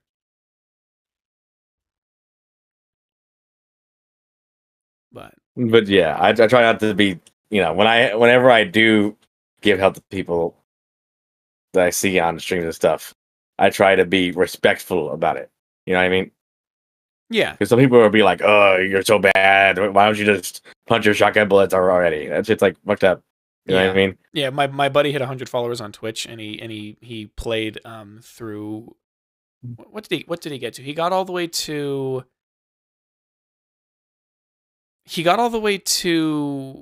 layer 3. So he had beaten the Corpse of King Minos, but when he got to the Hideous Mass in 1-3, it was difficult for him to beat him because obviously it's a little bit tough when you don't really know like how to do a lot of movement and how like to shotgun swap and things, and also he has a lot of ceramic plating. And there was a guy who was talking to him, and he was trying to tell him to grab the soap, and we were like, no, just like let him play the game legit, like let him just try and beat the boss as like normal. And he was like, in the Twitch chatter was like, well, if it's not legit, then Hikita wouldn't have put it into the game. I was like, that's not the point. It's like, he's never going to learn how to fight the Hideous Mass if he just goes and grabs the soap and kills it. And so, anytime I watch, like, especially when my friend gets back to streaming ULTRAKILL again, I like want to be there the whole time to make it clear to people to not backseat and then give them swift punishment if they don't, because I recognize how annoying it can be to be backseated when you play the game. And then I also know how disappointing it can be if after playing the game for a while, you realize that like, you didn't get to experience a lot of the stuff yourself because it was just told to you on how to do it. So that's why I'm like a super hardo on that now, where I'm like, motherfucker, he may catch you backseating and you're getting a swift backhand. So, but either way, enough about them. They don't matter. Enough about the backseaters. You know what I mean? Oh, I just punched my mic. I'm gonna skip over this one because I don't care about it as much anymore. I don't know if this is still a tech that's in the game, but when I was watching your 4-4 speedrun, I noticed that if you kept switching back and forth on and off of the overheat nail gun, you could just keep doing the overheat charge. Oh yeah, that does that still. That's just okay. So that is still a thing. Okay. Yeah, shooting with the blue variant charges the green variant more. Oh, okay. I didn't know that. So that's kind of like an intentional mechanic. It's probably just not. It's not typically used in such a position to swap like that. It's one of the things that I think it's like, oh, now it's a feature. You know what I mean? Yeah. Okay. So one of the things I want one of the things I want to mention real quick is like, if you go look in the game right now, Christmas hats on everything. Dude, I love it. I think that it's kind of impressive the amount of stuff they put Christmas hats on. I think they put a Christmas hat on the scorpion tail of the Hideous Mass. They put a hat on. There's one on the Panopticon. Yeah, there's a hat on the Panopticon. There's a hat on the human on the body that's inside of the coffin on the back of a gutterman when you kill it. Yeah. What else is there hats on? I think there's hats on the blood creatures as well right now in layer 7. In like the those little husks. The blood creatures were pretty cool. Yeah, I like them. They're nice. I'm pretty sure they're just. I think me and my friend figured out that they are just the alpha husks that they've had retextured. So also one of the things that I've liked I wanted to actually talk about Ultra Kill for a second. One of the things that I actually just don't straight up like almost never play. Cyber grind. Oh, really? Yeah. I don't know. When I this kind of goes back to Doom, but when I fell in love with like Doom and like I really liked like the linear level progression. I just loved playing the levels. I stayed away from like Doom's like horde mode and stuff like that, and the same is actually kind of the same for Ultra Kill, where I love just getting better at the linear levels basically. I'm not really a big fan of the cyber grind. I don't know. Every time I playing the cyber grind, while it is fun, I just find myself wanting to go back and run a different other level some more. You know what I mean? I'm like, damn, I should be running like this instead or whatever. You know what I mean? Oh yeah. And so I end up not spending a whole lot of time in cyber grind like at all. Yeah, that's very fair. I'm kind of the opposite right now, actually, where I don't play a lot of the regular levels because I'm like, there are certainly like ways that I could try and be faster, but I don't know, just probably just because of where I'm at right now. I'm like, it's like focusing on layer 7 to just try and beat the levels and understand what I'm doing. But I play a lot of the cyber grind primarily because it helps me come up with really stupid and not effective ways to kill people. Like the reason I play cyber grind is almost the exact antithesis of speedrunning, where I'm like, okay, so I had this funny idea where I launched a coin into the stratosphere, and then I coin punched into an enemy, and then tried throwing out another coin to see if rail coining via that method would chain to the coin I just threw to the enemy to the coin in the solar system and then back down onto him. Just because I thought it'd be funny. But I understand that, like, from your perspective, you're like, I'm trying to get these PBs, man. Oh yeah. So, but cyber grind can be fun. Like I'm actually just checking out for a little bit right now. I guess to pass the time, keep my mind busy. ADHD moment. But I find myself longing to play one of the levels every time I play cyber grind. Like I should be running this instead. Yeah, I also especially P2. I really like. I'm like I should be playing P2. You know what I mean? Yeah, I want to try and like P rank P2, but I get so frustrated after the first Mind Flayer room for some reason. I think it's just because I play in a weird way and I play like really aggressively, but not in a way that keeps me alive, and then I die, and then. Have you P ranked P2 since it like released? Yeah, I P ranked it on normal. I've been working to P rank it on violent. I almost got it the other day. Actually, I literally was like, Sisyphus had like a singular feedbacker's melee worth of health, and I'm not exaggerating to you when I say I missed everything on him. I missed my coins to just try and target him. I missed the shot on my revolver. I missed my rail cannon. I missed my shotgun pellets. I missed my punch. He killed me, and I was like, okay, I hate myself, but maybe I can keep that momentum and do it again. Could not do it again. Yeah. But you'll eventually get it. Yeah. It's like while speedrunning, one of the things I will say while speedrunning is that I don't know, it depends on how like you have to be really passionate about some of these levels. I've P ranked P2 so many times in the pursuit of like the best possible time. Yeah. You know what I mean? And that's cool. And for some people, like imagine that could be like just too much, exhausting. You know what I mean? Yeah. Oh yay! Imagine like, I bet it'd be cool. You'll think it's cool when you P rank P2 on Violent or whatever for the first time, but after like the 500th time, the weight isn't really there anymore. I mean, it kind of goes away a little bit. Yeah, the weight isn't there for you. The weight is definitely there for other people though, because I'm like, wow, it's like P ranks. You get a gold star. It's just when you start really like going at a level, like you gotta keep in mind that like. I don't know, just casually playing the level, it might lose its value a little bit. You know what I mean? If you once you like just drain everything out of it besides just literal world record like tier runs. Cause that's because like for me, I'm like every time I get like a if it's not PB, then I'm like, this run sucked. I know it doesn't actually suck. They're usually good runs, very good runs still. But like, it's just like, I gotta have. It's like all or nothing. You know what I mean? Yeah, yeah. Exactly. It's not the sub 3. Then I don't want it. Yeah.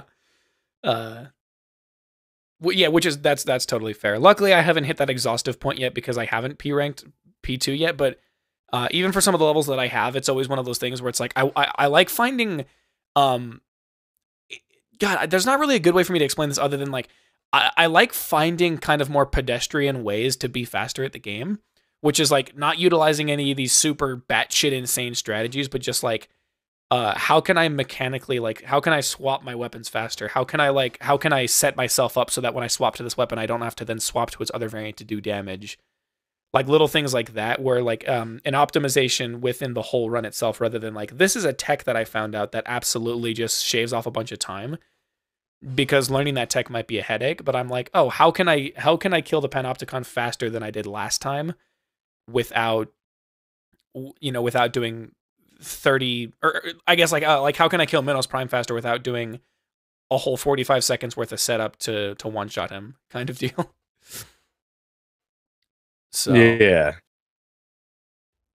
and that's also partially probably one of the reasons why I'm doing a lot of the cyber grind stuff, is because it's like I'm not going to burn myself out on trying to speed run or like be faster at these levels, because I don't even really feel like playing them right now.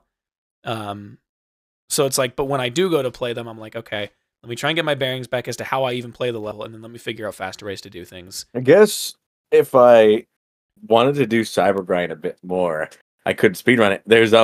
We do actually have a couple speedrun categories for cyber grind. What? I think we have like there's waves 10 to 30, and I think there's 25 to 50, and there's like I think it's like 0 to 25 or 0 to something like that. Yeah. But I think there's like 3 categories for cyber grind. Huh. I didn't know they actually had speedrunner categories for that. I guess it would make sense, because you can still, it's not like, there are always faster ways to. It's really funny because after you get to like wave 25, there's like, you just have to like either die as quickly as possible or jump off the ledge as quickly as possible.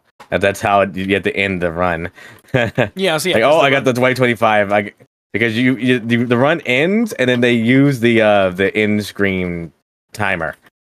Yeah, so the more time you're spending doing nothing, it's like that. Your incentive is to get to like wave 25 or whatever it is, and then just jump into the abyss and then have the time pop up on the screen. That's funny. It's like, yes, let's go. I got my fucking world record for 0 to 25. Fucking plummets into space. Yeah. Oh, that's funny. I'll probably have to look at that, actually, because while I should have expected there's speedrun categories there's probably a fucking speedruns for the credits, and I don't even know how that would be possible. But I didn't even. Yes, actually.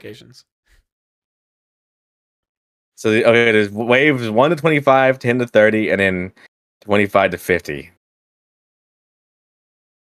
Huh. Nice. Yeah, I'll have to go look at that, because I just straight up didn't know that existed on the website. But yeah. What else is you talk about the credit speedrun. How speedrunning the credits themselves isn't a thing. However, there is a game mode in the credits. It's Rocket Race. Oh yeah, I forgot about time for that. That has a speedrun category. I like that. It's Rocket Race. Yeah, Rocket Race. World record is a sub 30. Let's see, some guy has a 29.962. That's just a whole testament to everything, is the fact that they're like, one, the fact that they even made the credits playable, but then it's like, guys, what's your rocket ride percent in the credits? And they're like, what? Oh goodness. Let me get back on schedule here. How are your general Layer 7 speedruns going right now? Like, just how's the whole experience of doing them going? Pretty solid. I enjoyed my first playthrough. I P-ranked 7-3 like first attempt. I didn't even know I did. It was by accident. That's impressive. But for 7-4, that's the one that I've been sort of focused on right now. Yeah, my runs are been pretty good. Yeah, because I only played 7-4 once. I'm like struggling to remember the layout of it, but it'd be interesting to see how that whole thing works, because I've seen, like, obviously these aren't P-rank speedruns, but I've seen people like killing the boss in 26 seconds, where 20 of those seconds are just them flying up to its head or something. Oh yeah, that's the any percent. It's like really, it's really awful. Yeah, the 80% strat for 7-4 right now is literally just like blow yourself up all the way to where its head is. Some bug happens that makes it the boss like kill itself, and then you like just And then you go launch back to the yourself all the exit. way to the exit. Yeah. Yeah. Yeah, I didn't actually know that was a bug. But I guess because every time I see the speedrun, it literally just looks like they like dash and like headbutt the boss, and then it just dies. And I didn't realize that it's just something to do with its probably fucked up coding. But I ran through 7-3, and I was like, I'm just exploring this map and I'm just seeing what's around, and like I slammed swords to the top of the map, and so I was like, I can see every secret up here, and so I tried venturing to figure out how to find them. And by the time I beat the level, it was like 28 minutes. I was like, oh okay. I was like, I was here for a while. But yeah, hold on. Let me pull up the. Oh, actually, I want to pull up the record for uh, I think it's Worms Run. I don't know. Where is it? The 7-4 shit is so stupid. His fucking thumbnail. I love ULTRAKILL speedrun thumbnails because they're just shit. You give the boss a lobotomy. Yeah, I'm watching. Okay, yeah. So let's see. So you slam storages, fucking super nukes him up to the fucking skybox. It's like, hello, Earth Mover. Basically, from my understanding, the reason I don't know exactly why it happens, but what I know is basically you go up there and then that boss arena spawns. But you know how it spawns, like, you know how there's like the beams, they're supposed to be like hazards. Yeah, it's hazards. For some reason, like its own head gets stuck in the beams that it spawns, so it just sort of kills itself. No, that is so fucked up. I'm gonna give this video a like. I'm even gonna leave a comment that I'm just gonna call it a personalized lobotomy. That is so stupid. But yeah, regardless, that's I don't know. That's interesting to know that that's actually why that happens. But you know, I'd be like, no, I don't know. I don't get it. There are some. Every time I watch an ULTRAKILL speedrun, I'm like, this is pissing me off. And Kirby's like, why? I'm like, because I don't know what's going on here, but I feel like I don't know what's going on. Yeah, like I watched the 5-4 P%, and I was like, okay. Ultra boosts himself to the surface. Okay, he's throwing coins at the ground. Or I was like, he's punching a coin, he's launching the coin up, he's flying, he's launching. Oh, and then he, did the slap. I already have an idea for. I already know sort of like what the environment will most likely be like in P3. Oh, really? It's gonna probably be ice because treachery. Oh, yeah, because treachery is like frozen over in like Dante's Inferno or whatever. Yeah. So my bet, I'm pretty confident. I'm looking at runs right now. I love Violence's aesthetic so much. Yeah, it's really. I can't wait. I have no clue what fraud would be, to be honest. I can't think of what it could be. But I know that treachery is gonna be ice. I mean, I feel like it's too obvious. You know what I mean? Yeah. Honestly, when I was talking with Kirby about this, I was like, could you imagine if the fraudulence layer had the same looking aesthetic as like the fan made fraudulence layer that everybody loves? Obviously, they wouldn't be the same. Well, that one's like it's like fool's gold. Is what that one was, right? Yeah, I was like, that'd be so hilarious if that was the actual decision that they just like that was the art decision that they decided to go for fraudulence, and then it's like Spelunky's like, guys, my sort of headcanon would be that it would be similar to Greed, but like I thought that it could be like, because you know how Greed is like sand. It's like desert and stuff. I was wondering if fraud would. Imagine if fraud was like sand again, but instead of being like desert theme, it's like beaches or something. Like, I don't know. Like, yeah, that could be kind of cool. Yeah, I'm trying to. Yeah, actually, I see what you're saying. Yeah, it's a little bit difficult to picture because I think obviously the whole idea is the fact that like deserts are hot and most of the sand that's in the greed layer is either sand will kill you. Yeah, or it's like gold. Yeah, it's like gold that has been heated up so hot that any of the greedy sinners who are down there that try to take it will burn themselves to death. And so I'm just wondering what the concept is behind like, all right, you have committed some kind of fraud, be it financial or otherwise. Therefore, this is where you're going and this is how you were being punished. And I don't know. I see what you're saying is that it's really hard to like to maybe it requires more like context of like what the punishment for committing in fraudulence in the first place looks like to then determine like, okay, this is the environment that would match it. But the majority of the other ones have been kind of self-explanatory as long as you understand the lore behind Dante's Inferno and all that stuff. But we have a whole year to speculate, give or take some. Yeah. There's no way that treachery isn't going to be ice, like frozen over. Yeah, if it's not ice, we riot. It's got to be. I mean, that's the only explanation. Like, it's literally, if you look at it, like all interpretations of it that I've ever seen are just frozen over ice. Yeah, you know what I mean, see, that'll be exciting to see where we go with that in a year. But we're finally to the end of all of this. I wanted to just hear about what you're kind of. I mean, I know you've only been a verifier on this part of the speedrunning website for 10 days now, but what does that kind of experience look like for you? Like, what are your tasks and responsibilities? I guess. Just verifying runs. Basically, there's a little extension of guidelines we have to go. BGB has provided like a document thing that allows us to like we can import times and then we could put how many restarts they had or how many we could put the time that they spent during the restart and this document like auto calculates the times for us. So, add up I've seen actually some runs that still people. I think I talked about it earlier. Some people just like to use auto splitters anyway, but we timed the run using the in-game timer, and the auto splitter is usually actually like a little bit off, usually by a few milliseconds or whatever. Interesting. Because the auto splitter is not. We do not consider the auto splitter to be as accurate as the the in-game timer. The in-game timer. Yeah.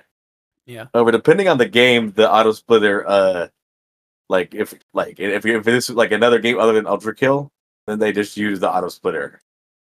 Yeah, because I imagine because like most games don't come down to literal millisecond timing differences in whether or not you get above or below 70. So that explains why it's behind a little bit because it's probably not designed for something that's that precise. Well, then again, everybody that I've seen that uses an auto splitter at ULTRAKILL, they use it as like an assist tool. It helps them because like an auto splitter will usually tell you if you're like on good pace or whatever compared to like your PB because they like logs your PBs or something. Yeah, and because it obviously it'll be like, oh, I'm getting gold splits. Yeah, like which is fair. Yeah, so I respect the fact that they're using them that way, but I can also with all due respect, the game already has. They're not required, which is great. Yeah, thank goodness. But. Yeah, okay. I guess I shouldn't have expected much. It's pretty obvious that especially when you're dealing with something as fast paced as ULTRAKILL, it's like here are the guidelines you need to be looking for, and here are things that you need to vet and make sure that they're correct. And then the moderators are there to make sure that everyone is conforming and no foul play is occurring and all that stuff. So, not a big surprise, but it's exciting to see you on the page. It's like next time we submit a run, we're gonna all right, who reviewed this? I gotta wait for you to submit something. Yeah, I'll have to figure out what to. Yeah, the last thing that I submitted for was a 5-4 record that I got in like 20 minutes after Kirby was trying for like 2 hours to get it. I was like, what did Kirby get? I think I beat Kirby's PB like just on practice the other day. I could believe it. Yeah, I think their PB right now is like 16 point, I don't know, 4 or something. I don't know what it is specifically, but when they were attempting to do it, I kind of just jumped in and was like, all right, I'm going to do this because this speedrun looks easy. Because to be honest, it is pretty easy in my estimation, honestly. But I did it and I accidentally got a sub 18, which is what we were looking for at the time. And I was like, sorry, my bad. I beat Kirby. I was like, I didn't mean to just, blow you out of the water like that. That was a total mistake. I was just doing it because I thought it'd be funny. Poor Kirby. So right now I'm at 55 with a 17.4. And then Kirby is 38 with a 16.7. So if you see this Kirby, you're officially better than me at 5.4, but we already knew that. But with that, that's officially everything. So I want to thank you for coming on here and humoring me. Oh yeah. About speedrunning. Is there any other last things you want to know? Like I don't know. I'm sort of I get how do I describe it? I know we kind of rambled about a bunch of random stuff, My favorite. and sometimes I don't know. I would feel bad if I like I don't know how do I describe it? Got off a topic a few times. It's just I always do stuff like that. You know what I mean? Oh no. I think hold on. Here's my philosophy. Depending on the way that people talk with me in DMs before the episode is out, before we start recording it, I always get a little bit nervous about the way that they're talking because I'm like, oh, I really hope this is like an engaging conversation and that the other person isn't just like, boring as shit, or like they don't talk very much, or they're not like they don't explain things very well. They don't offer a lot in terms of the stories they're telling. And I've been so grateful that none of it has happened yet. And so that's always the nerve-wracking thing. If I've never talked to somebody in person before recording with them on a show, I'm always a little bit like skittish about like, oh, I hope this goes well. But you going off topic a lot proves that like you're like, okay, this is the thing that we're talking about, and I'm not strictly just trying to answer the question and move the fuck on. Like, here are some other things that are an extension of that. So anytime we get off topic, as long as it's not like eating into our time and a person's on like a time schedule, I consider that a good thing. Because I'm like, these conversations are going about as well as they can. And while it's not always the most natural transition between one point and another point, it's like, it's an entertaining conversation more than it is like a smooth one per se. So you don't need to worry about rambling. I only feel about rambling if I take up too much of someone's time. I was free today, so I was a little tired because my sleep schedule has been kind of wonky. There's been a lot going on. Actually, I think I mentioned I think you said you were 22, but I'm 21. I actually recently just got my a couple of days ago. I finally got my driver's license. Let's go! And I was sort of like victory. Yeah, and I was like, I don't know, over the past week or so, I've been having to I had a horrible sleep schedule, so I was forcing myself to make sure I could get up in the morning because that's when I had to go to do that. So I don't know. I had to look over a lot of stuff too. You know what I mean? So but I got that out of the way finally. Yeah, no, that's good. That's Went good. too long without having a license. You know what I mean? Yeah. My sleep schedule was particularly fucked up today because I was up until 5 in the morning, mostly because I was just watching somebody edit a video for Kirby, actually, because I was just I was so enamored with what they were doing when they were editing. And then I was like, shit, I have to be up before 9 so that I can do a recording for a Dark Souls speedrun my friends were doing. And then I was like, hopefully that doesn't take too long because then I have this recording I have to do. And then, yeah, but this has been fun, Yeah, perfect. You what kind of pictures do you usually put on your do you put what kind of image do you usually have? Do you have a still image for the podcast or whatever? What do you think you're gonna put as your image? Well, I don't upload these to, it's not a video podcast. I don't upload these to YouTube. Honestly, I probably could because it's really easy. You put them on SoundCloud or no, I put them on Spotify? Yeah. Yeah, Spotify. Yeah, they go there.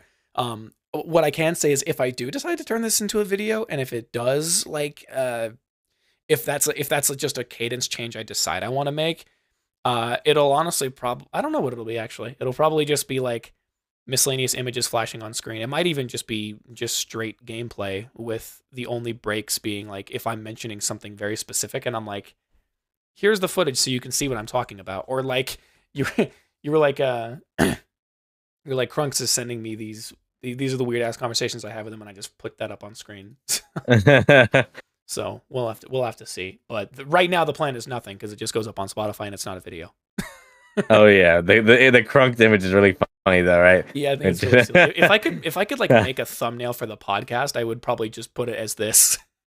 that exchange. That exchange right there. Yeah. Fastest hand in the Wild West. Fattest ass. Cat taking a selfie. I love it. But yeah, that guy, he's great, Yeah, he's cool as hell. But yeah, he's funny. But yeah, I guess really the only thing is it's who do you officially want to shout out? We're gonna put him in the description. We're gonna encourage people to go look at him. Oh, we gotta shout out Stu on. This guy has unlimited money. You know what I mean? Greatest ultra kill speedrunner ever. Stew on. Hold on, wait. Hold on. Yeah, I just think it's funny just to shout out Stew on in particular. Here we go. This guy is the GOAT. And look at his description. Endless winning. What a champion. Yeah, it's true. It's true. Endless winning. Hold on, I think. Hold on, let me get Luridus. Here's Luridus's Twitter. Luridus is my artist, my profile picture artist, the one who did my commission, or I commissioned Luridus. So, but yeah. Oh, I really like this art style. Yeah, Luridus is great. Very talented. Who else would I shout out? But yeah, I can't really think of anybody else who would have been notable to mention. A shout out to whoever else whoever's listening to this right now. Once this is out, I'll probably I don't know, maybe I could add everybody in my Discord, hey, check out this podcast thing. Yeah. Westaxle, no way. Yeah, Westaxle on a podcast, no way. Yeah, it's always a fun thing to be it's like there's a certain character that you put on when you are doing a stream, and sometimes that character will get broken. I guess the only last thing I want to mention is that P1 has been my shit for so long. That's where the pipeline, beware the pipeline. That's where it began for me. Is P1 for Ultra Kill. P1 was it was the forbidden fruit. I'm interpreting now that I've fallen into a hole. Yeah, so if you want to get into Ultra Kill speedrunning, maybe P1 might be the start. If people, it's P1 or 1-4. That's what usually happens. You know what I mean? That's a good point. Yeah, 1-4 is me and my friends were fighting for a sub 20 for a little while, and then a sub 19 or something. I don't remember what that was. 1-4 or P1. That's the official rankings coming from some guy you probably only know a little bit about, and then also top 3 best Ultra Kill players, depending on your qualifications. But cool. I will be sure to put these guys. You think I'm top 3? I don't. Top 3 from my perspective as a person who doesn't. I don't know. You're the most commercially available speedrunner that I know about, and so I'm this is going in top 3, right behind Stew on, and then right above or right behind somebody else that I'm not sure yet. You think you're gonna get any other Ultra Kill speedrunners on the podcast? I'm not sure. You know what? Here's the thing. let me. This technically should have been a wrap, but we're not gonna make it because this is my damn show. What I did is I was like, okay, I want to revamp the podcast because I went a few months without doing anything, and so I was like, okay, there's a lot of people that I can probably reach out to because I have made a piece of content that Ultra Kill content creators that I look up to have seen and have commented on. You technically weren't one of them because you didn't comment on anything, but I was like, you know what? We can make it work because you were referenced in the video. But I can give you kind of a list of Ultra Kill homies that I'm looking to talk to at some point. Where is my candidate list? So some of the people who had commented on the video that I made were Dumpster Man, Spelunky, aka the creator of the Layer 8, Marzuku, aka probably the most popular Ultra Kill producer on YouTube, Mediocrity, and I don't know how to pronounce the dude's name, Goerdon or Goercat, the guy who made the spare change % video. Oh yeah. So at some point or another, I have actually bugged all of those except for Goercat, to be like, hey, get on here. So I'm waiting for those to happen. But in terms of straight up speedrunners, I don't actually have any. So if you have any you want to recommend that you think you'd want to have me talk to, I will take any suggestions. I recommend Stuon, but Stuon doesn't like to Stuon's usually a mute, if that makes any sense. Oh, who would be cool? And I guess this is my definitive. I'd recommend Behead. Oh, dude, Behead is sick as hell. I'm gonna type that in here. Oh, that's not how you spell that. Behead is great. They are they're the 1-4 person. The 1-4 sweep. So what I am for P1, Behead's like that for 1-4. You know what I mean? Yeah. So We are where the pipeline begins. The 2 boss levels. Yeah, the that two everybody most popular plays. ones. Exactly. 2 most popular boss levels that everybody and their mom submits to. You know what I mean? Yeah. But yeah, Behead, you better be listening to this. I hope you get reached out to. Gotta talk about 1-4 on the DJ Cereal Sauce podcast. So yeah, I don't know. We've got a lot of plans. A couple of these have been committed. A couple of these haven't. And so you wanna so you wanna know what Behead is actually working on right now? What are they? Sorry to interrupt, but working on the first sub 10 in 1-4. It's really close. Wait, huh? In one? Wait, what? So sub 10 in 1-4. Oh, okay. I thought you said sub 110, and I was like, are we talking about the same level here? Look. This is Behead did this 3 days ago. Look. Oh it's my! a 10.05. That's how we're 50 milliseconds or 51 milliseconds away from sub 10 in 1-4. That is absolutely insane. What in the world? What are they doing? What is going on? This looks like an action sequence. But we're getting close to it. So maybe by the time that you could reach out to Behead, that the Behead might have gotten the sub 10 already. Yeah, dude, that's how the 9. I want to see it. I'm gonna be like, yeah, that's gonna be insane. Yeah, I'm gonna keep them on my chopping block. I'm gonna put them in my list, and I will probably reach out to them soon. Yeah, Behead, if you hear this, I'm coming. Unless I already came to talk to you once this is released. Oh yeah. But yeah, cool. I think that's everything. So again, thank you for coming on. This has been an absolute pleasure and an absolute joy. I double checked with Kirby and they didn't have any additional questions. So if they have any later, I'm going to tell them tough shit. You should have gotten faster. Oh yeah, feel free to ask me to come on here again. I'd love to have a second episode or something. I could talk literally whenever. If there's somebody that doesn't shut the hell up, it's me. Yeah, dude, same. You know what I mean? Yeah, dude. Once Reaver starts being fully fleshed, we're gonna be like, all right, let's talk Reaver speedruns. So here's the thing. Yeah. But yeah, typically I end these things off with like a little quip. And I don't know I can't even think of anything. I'm just too focused on this stupid. Hold up, wait. I got something. Hold on, wait. I guess I can't show it to him. But I want everybody to know that you just wouldn't get it. It's all that mammoth's fault.